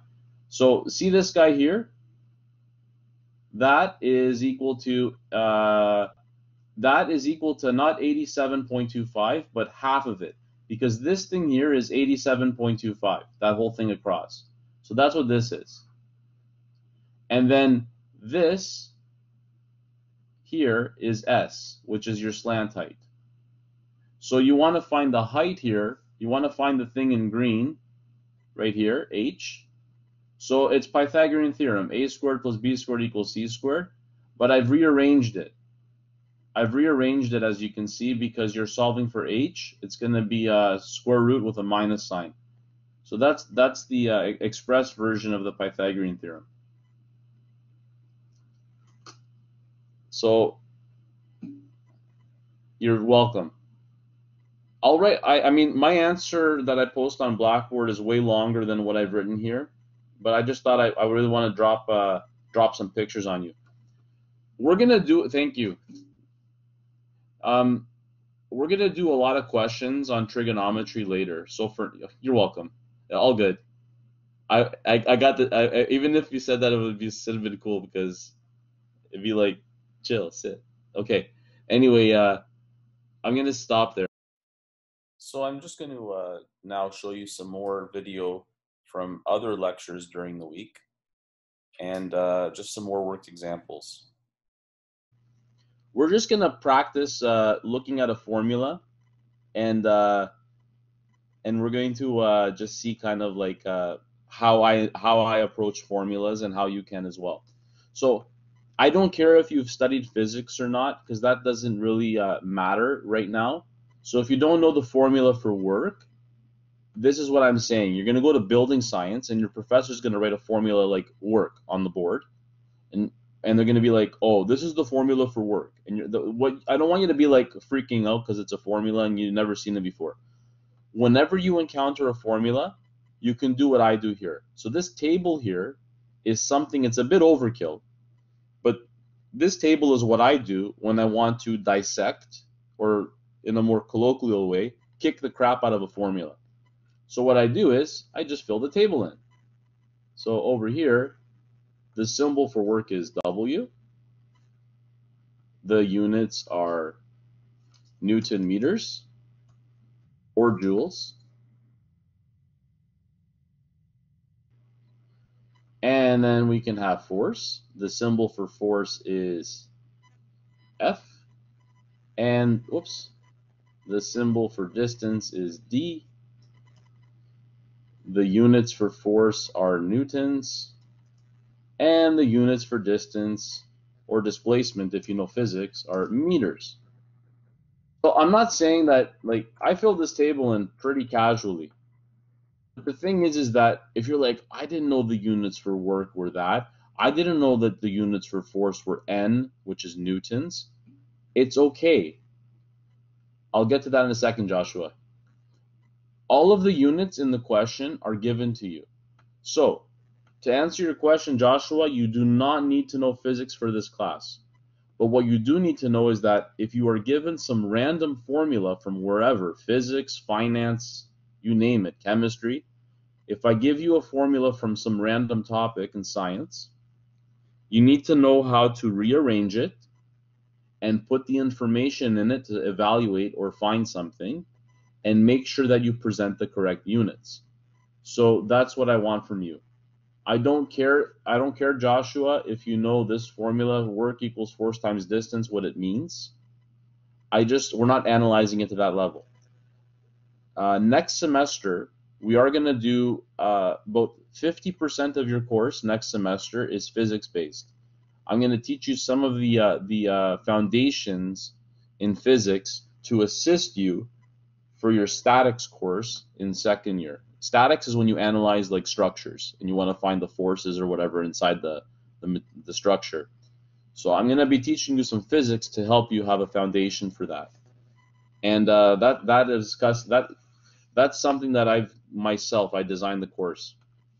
If you want to get a taste, of what the physics is that you're going to do next semester, I've left some of the lessons on YouTube, on my channel on YouTube from last year. Although I might like take them back, and because I'm going to try to do a better job this year of delivering it. Those lessons were done like exactly when COVID started, like the whole like shutdown stuff started. That's when I made those lessons. So they're my first YouTube videos. So they're not to my standard, but anyway, whatever. Okay. The next thing when you have a formula is that you want to rearrange it. So I know that force equals, well, you tell me what this force equal. Can you rearrange for F? What would F equal?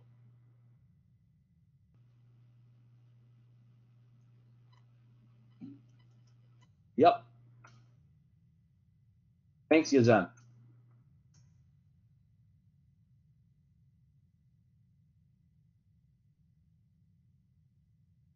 And you can also solve for D. So if you solve for D here,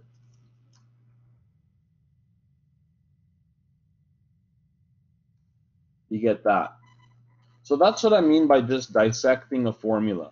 Being able to write the symbols, the units, and being able to rearrange the formula all the different ways. Imagine that what we did here, imagine that you had another like 10 or 15 formulas where you do this analysis. Because that's what we're going to be doing in this booklet. Although we can't do all of them in the time that we have, I've taken these tables, which if you flip through the book, there's about a dozen of them or so. I've taken 2 or 3 and done them on Tuesday. I'm going to do a few more with you guys, and then tomorrow I'm going to do a few more with the other section, and then put all the different lessons of those things together. It's going to be not the best video editing, but I'm going to put them all together and put them on YouTube. It'll be kind of a hack job because of the different sections and kind of putting them together. For D, is there any difference if you put the F on the top or the W on the bottom?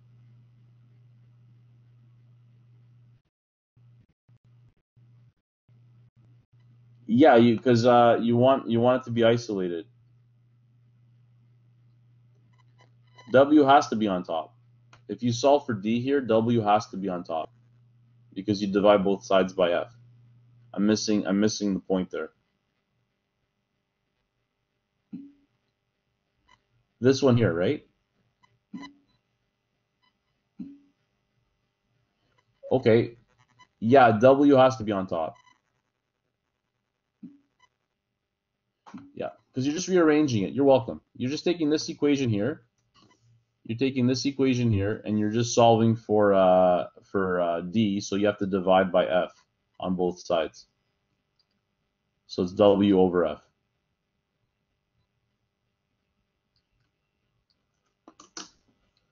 Once you've used the formula, or sorry, once you've created the formula and analyzed it, I should say, then you can take it for a little test drive. So let's do an application here. So work equals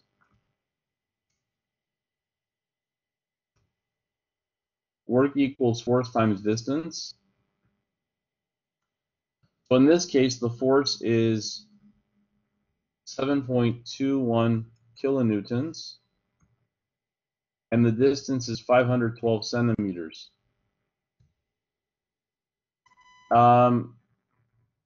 Any comments here about the question? Yeah, you gotta convert. Thank you, Graham. The units are not looking too nice. So we can convert kilonewtons to newtons, because K means 1,000. So this is 7,210 newtons. And centimeters, that was one of the first questions. You guys nailed that. So I'm just going to go to meters right away. See, I didn't do the fraction stuff here. I didn't go all fancy on you, because the conversions they're not vol something. It's just, you can just do the quick way. And then you can multiply that out. I'm going to go to 3 significant digits, although the question doesn't specify. So if you round it with less or more, it's fine.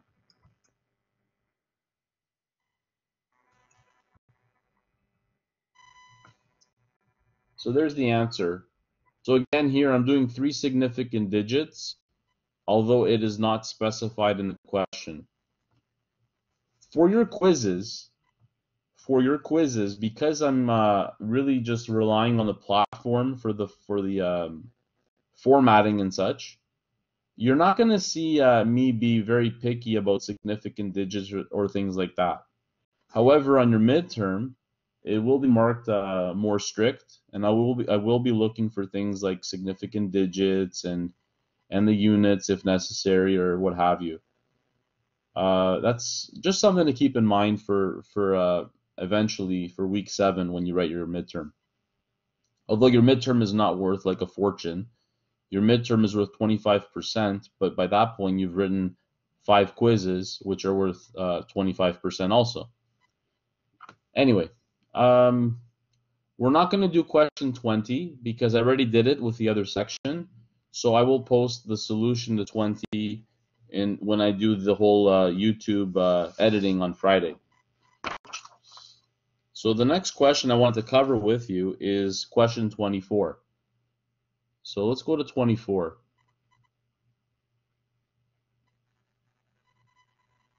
So there's 3 laws here related to gases. So if you've taken chemistry in grade 11, you probably have experienced the ideal gas law for sure, and the combined gas law as well. So here's the combined gas law, and it's just a law that comes from very fundamental theory, and that was studied hundreds of years ago by scientists like Boyles, Charles, and Gay-Lussac. So these laws here are just subsets of this law. So let's talk about creating some formulas here. You're going to need to know this law here. You're going to need to know this formula, like not to create it, but to use it, I should say, in building science. So what this is telling you is that if you have a fixed volume of a fixed mass or quantity of gas, and then there's a certain pressure that it is subject to, and it's at a certain temperature, and it's contained within a certain volume, that if you change the pressure, volume, or temperature a certain way, that the relationship between pressure, volume, and temperature before and after is such. In other words, the product of pressure and volume divided by temperature will remain constant. Now, sometimes you have gas that is under a certain condition where maybe the pressure is not changing, or the temperature is not changing, or the volume is not changing. And that's how you get these different laws. So there's the laws called Boyle's law, Charles' law, and Gay-Lussac law. So what I'm going to do is just kind of do this here. I'm going to do it the cheap way. So if you look at the statements above, it says here that if the temperature is constant, then the gas law is Boyle's law. In other words, if the temperature is the same, then you don't need the fraction because the temperature is constant. In other words, T1 equals T2. So you can just scratch it out. Okay, Charles' law is if the pressure is constant. So if the pressure is constant, you get Charles' law. So you can ditch the pressure. And then Gay-Lussac law is if the volume is constant. I'm not asking you to philosophically describe why each of the laws are the way they are. These laws here were found by experiment. What I do want you to be able to do is, if you're given a formula like this, not so much on your quizzes, but maybe on your midterm, excuse me, that you should be able to do the calculations here. So let's try a question. Let's take this for a little test drive. So we have a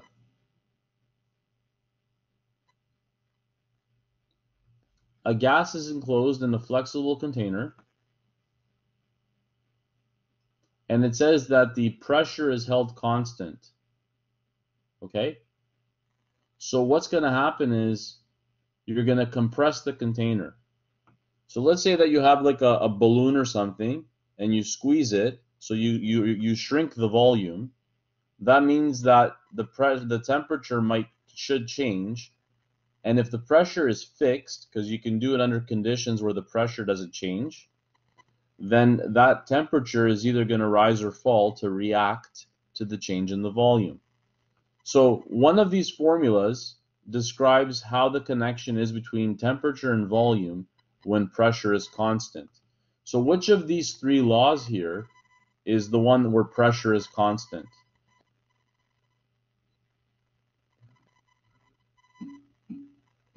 Charles is correct. Thank you. So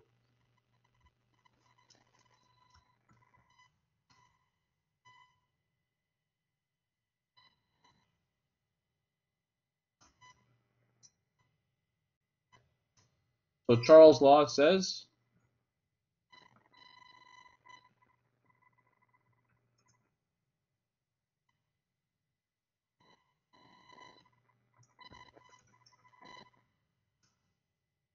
so let's see if we have these things. Do we know V1? What's V1? I mean, what could you call V1? Yeah, 20.8.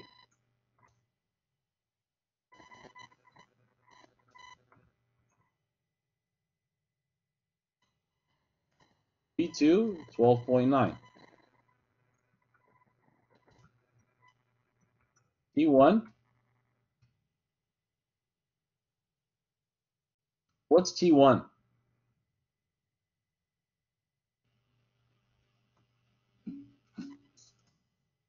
Good.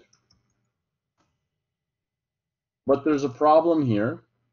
And this is kind of pointed out in the question, that temperature must be in Kelvin.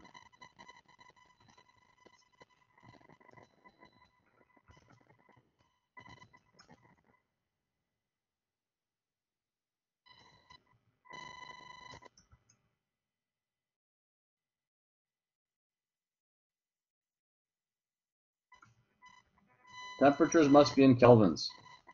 So yeah, you got to add 273.15.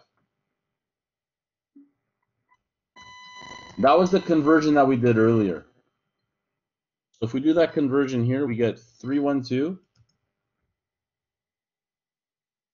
If anybody is getting nervous about this question, I want to explicitly tell you, this is not on your quiz next week, this particular formula stuff. All I want you to be able to do in the long run is if I give you a formula later, you're able to take the formula and do something with it. So this kind of question is more for like an assignment or a project or whatever. When you take building science next semester, though, the teacher is going to expect you to be like me on the screen. That's the formula. That's what I put the units in, blah, blah, blah. So if you're worried about me doing all the calculations and you're getting scared, just put that fear aside because this is not a physics class right now, okay? This is just me saying, hey, look, it's a formula. You can put some stuff in it. So just keep that in mind. This question, the formula is not that hard to use, and I don't think you're intimidated. But for those of you who have not studied chemistry, you probably didn't know that you had to convert to kelvins. Although the question says it, like the formula up here in 24, if you look higher, it says the temperature is in kelvins. See that? The temperature is in kelvins, is forced on you. So that's why I'm doing that conversion. Anyway, we can shove in all the numbers now. Yes. What's up, Kyle?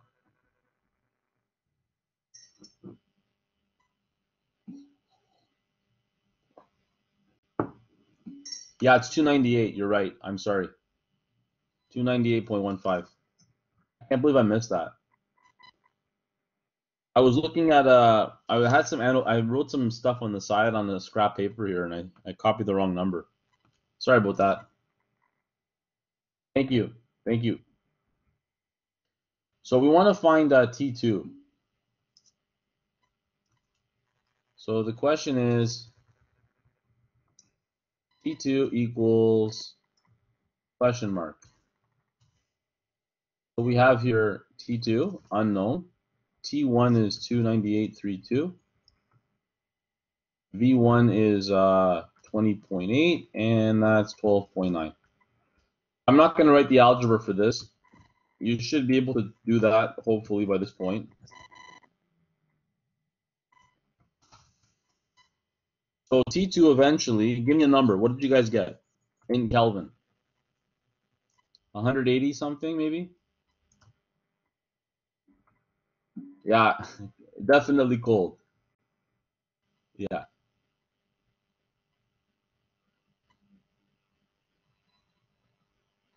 What was your number?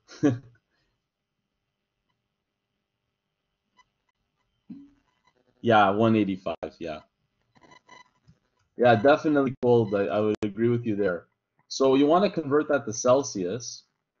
So what you can do is you can say here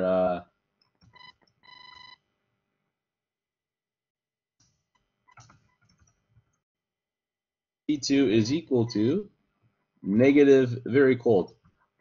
Has it ever hit negative 88 in modern times, you think? Do you think anywhere on the Earth has gone negative 88? I think so too. Was it in Antarctica? Yeah. What was the lowest that went there in the past like 100 years? I remember reading an article about this somewhere. It was pretty damn cold. We want to be there.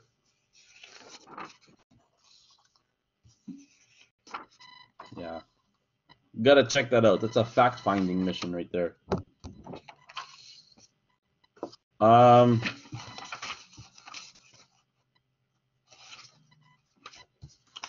wow. July 21st, 1983. Jeez. And that's the extent of the formulas. So I mean I didn't want to put them in this course book to scare anybody, but for those that want to think ahead or look ahead to what you might see in terms of physics type of stuff with me next semester, I threw those formulas in there as well just to support you there. So what we're going to do now is shift our attention to doing maybe one estimating type question or one cost calculation question. And then after that, we're going to spend the rest of the time today just reviewing some easier stuff on surface area and volume. So let's just do one question involving cost calculation. And I'm going to leave the remaining questions for you to try on your own. They're not hard questions, but I just didn't want to do too many formula questions with you today, really. So let's do this question here. So a room has some dimensions, and you want to install flooring. You can tell me later if I'm overcharging. So if I'm ripping anybody off in this question, you can fill in the survey in the chat there and talk to the manager, because like I'm just the employee. So whatever. Anyway, why don't you have a go at that one? We'll start taking it up in a couple minutes.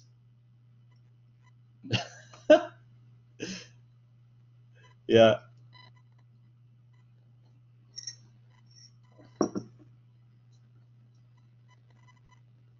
I think it's made of my favorite hockey cards, Graham. Hilarious. You guys are hilarious.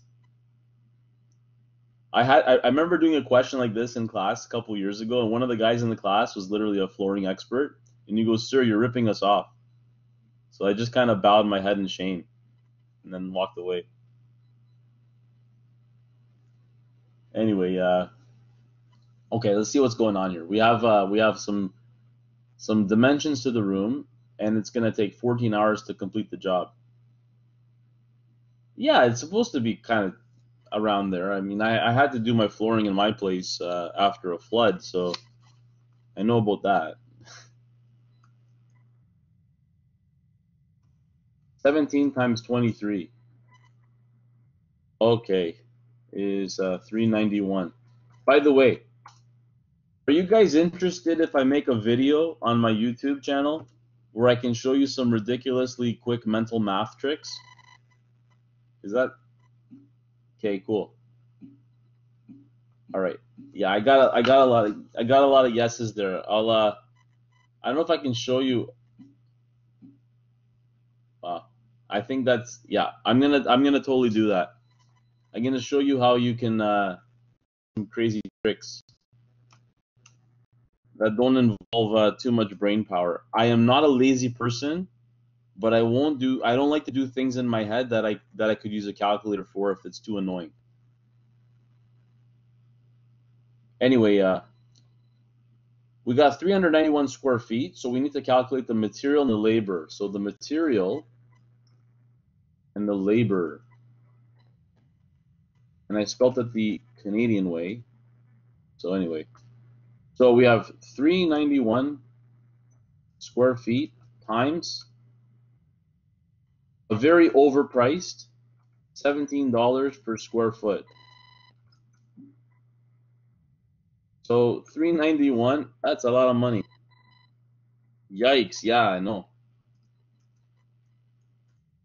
You know how many clients I have? 0. I gotta look for a new job. And then we have 14 hours times $36 per hour. My labor is killing me too. 36 an hour, jeez. Oh shoot. I was taking your word on the calculation. I missed up. So obviously you don't want to do business with me if I don't know how to add numbers, right? Total cost, what would you have there? 71.51 you said.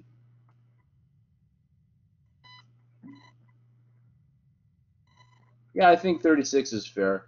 Maybe if this video, if I publish this video in 20 years, someone looks at it, this guy's gonna be like, wow, that guy's cheap. Not gonna work for him. He's a cheapskate. You know inflation, right? Inflation, how the price of things goes up, but whatever. That definitely depends on experience. My philosophy on inflation is very simple. I call it the subway index. Yeah, true. Depends on how fast they get the job. So when I was a teenager, many decades ago, a Subway sub cost like $5. Now it's more like $9. True, true. No, yeah, actually no. Actually, the TTC also is another one. So when I was in high school, bus fare was $2 and maybe $2.25 by the end of university. Now what is it, like 3 and change? I have a Presto. I haven't used my Presto in like 8 months because I don't go anywhere. Anyway, there's some other questions on estimating for you guys to try on your own. Just evaluating alternatives. But we're gonna just move on to surface area and volume now, because that's really the the focus of your evaluation next week is on unit conversions and surface areas and volumes. So you'll see questions 38 to 43 are surface area and volume questions. We're not gonna do every single one. I think I did a few with the other class that were different. So I might do ones with you on the other side of the coin too, so that we can have a full set of solutions. Although I will post the complete set at the end of class. So here we have a rectangular prism is the shape of the excavation for a foundation of a building. Now, when you excavate a foundation for the foundation of a building, it's not exactly the shape of a rectangular prism. So imagine that you're digging in the ground. See my hands there? You don't dig like that. There's a little bit of this because you're dealing with earth and it's gonna cave a little bit. So even if you shore it up, it doesn't matter. You're still gonna have that. It's gonna have more of a trapezoid shape. It's gonna actually be more of a pyramid shape, an inverted frustum of a pyramid. That's a nice one. Google image this one. Frustum of a pyramid, of a square-based pyramid. I'm typing it in the chat. That's a more realistic shape for the excavation for a construction site for a rectangle, for an area that's rectangular, a planned area. So anyway, off topic here. Let's get back to the actual question. Oops. I already had a text box there, so we can do the volume. So we have 17.95 meters by 11.95 meters by 18.23 meters. Let's get that to a decimal. So what's the answer to three significant figures? Excuse me.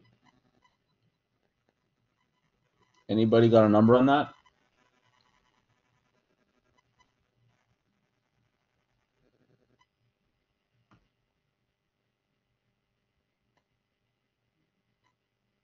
Anybody?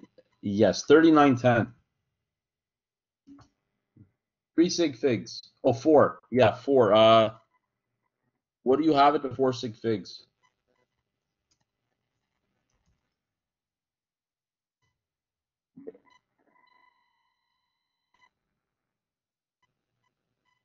Yeah, so this is a good point, Graham. Like, because the 0 here is significant. So how do we manage that? I don't want you to worry about it too much. What you could do is put a dot there, or you can write what Graham wrote in the chat.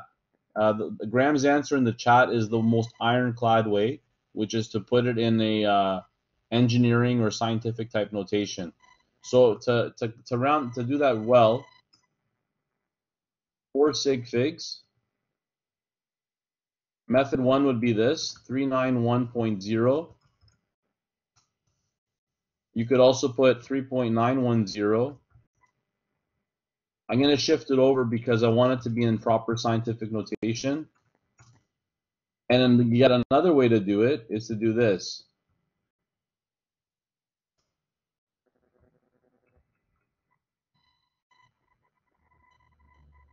Where the heck is it? That's a third way to do it, is you put a bar. You put a bar on the 0 to tag it.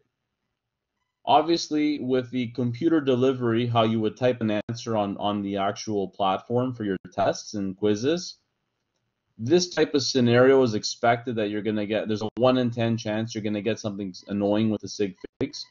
So if you just wrote 3910 and you didn't like decorate it with the stuff I'm doing here, you're all good, okay? Everything's just fine.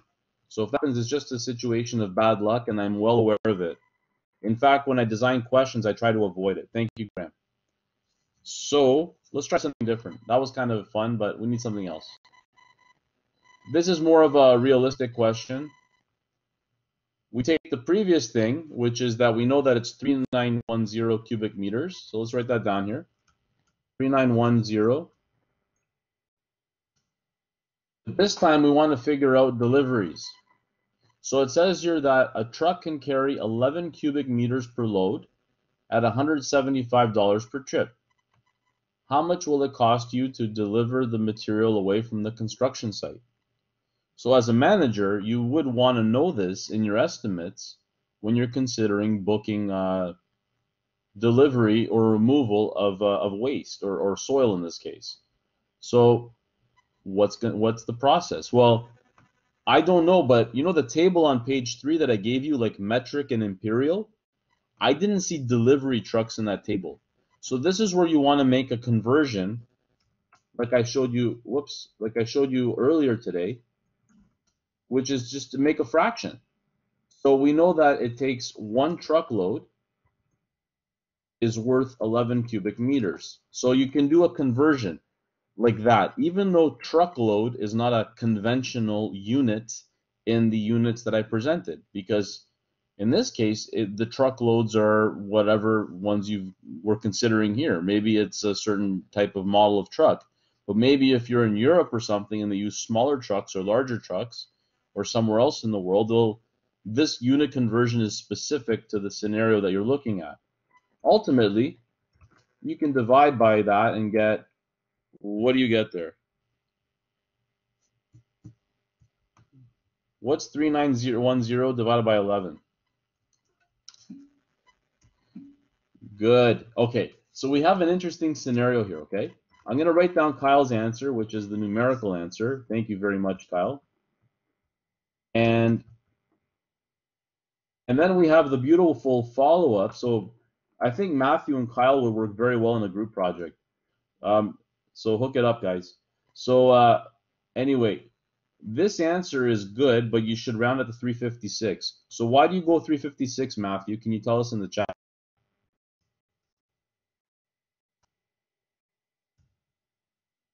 Why is it 356?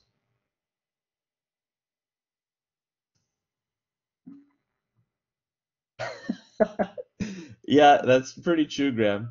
Yeah, thank you, Adnan, because you still got 0.45 of a truckload left. You always have to round up when it comes to things like that. Like if I go to Home Depot, okay, and I need no, if I need at home, I need 3.5 feet of copper pipe. I'm not, and Home Depot sells it by the foot. I'm not gonna go to Home Depot and say, yeah, give me 3 feet and then just give me a half a foot on the side. No, I gotta buy 4 feet. Too bad, you know.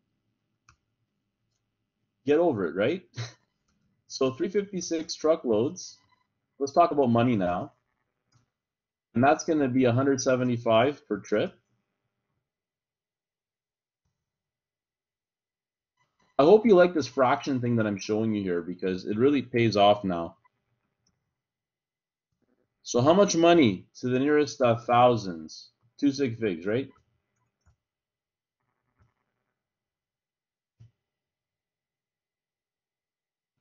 So I got that. Did someone confirm 62,000?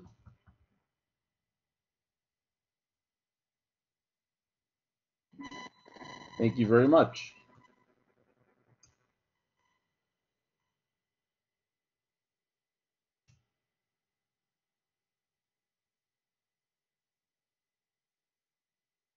Okay, so the next set of questions involves surface area and volumes of some funny shapes involving spheres and cones.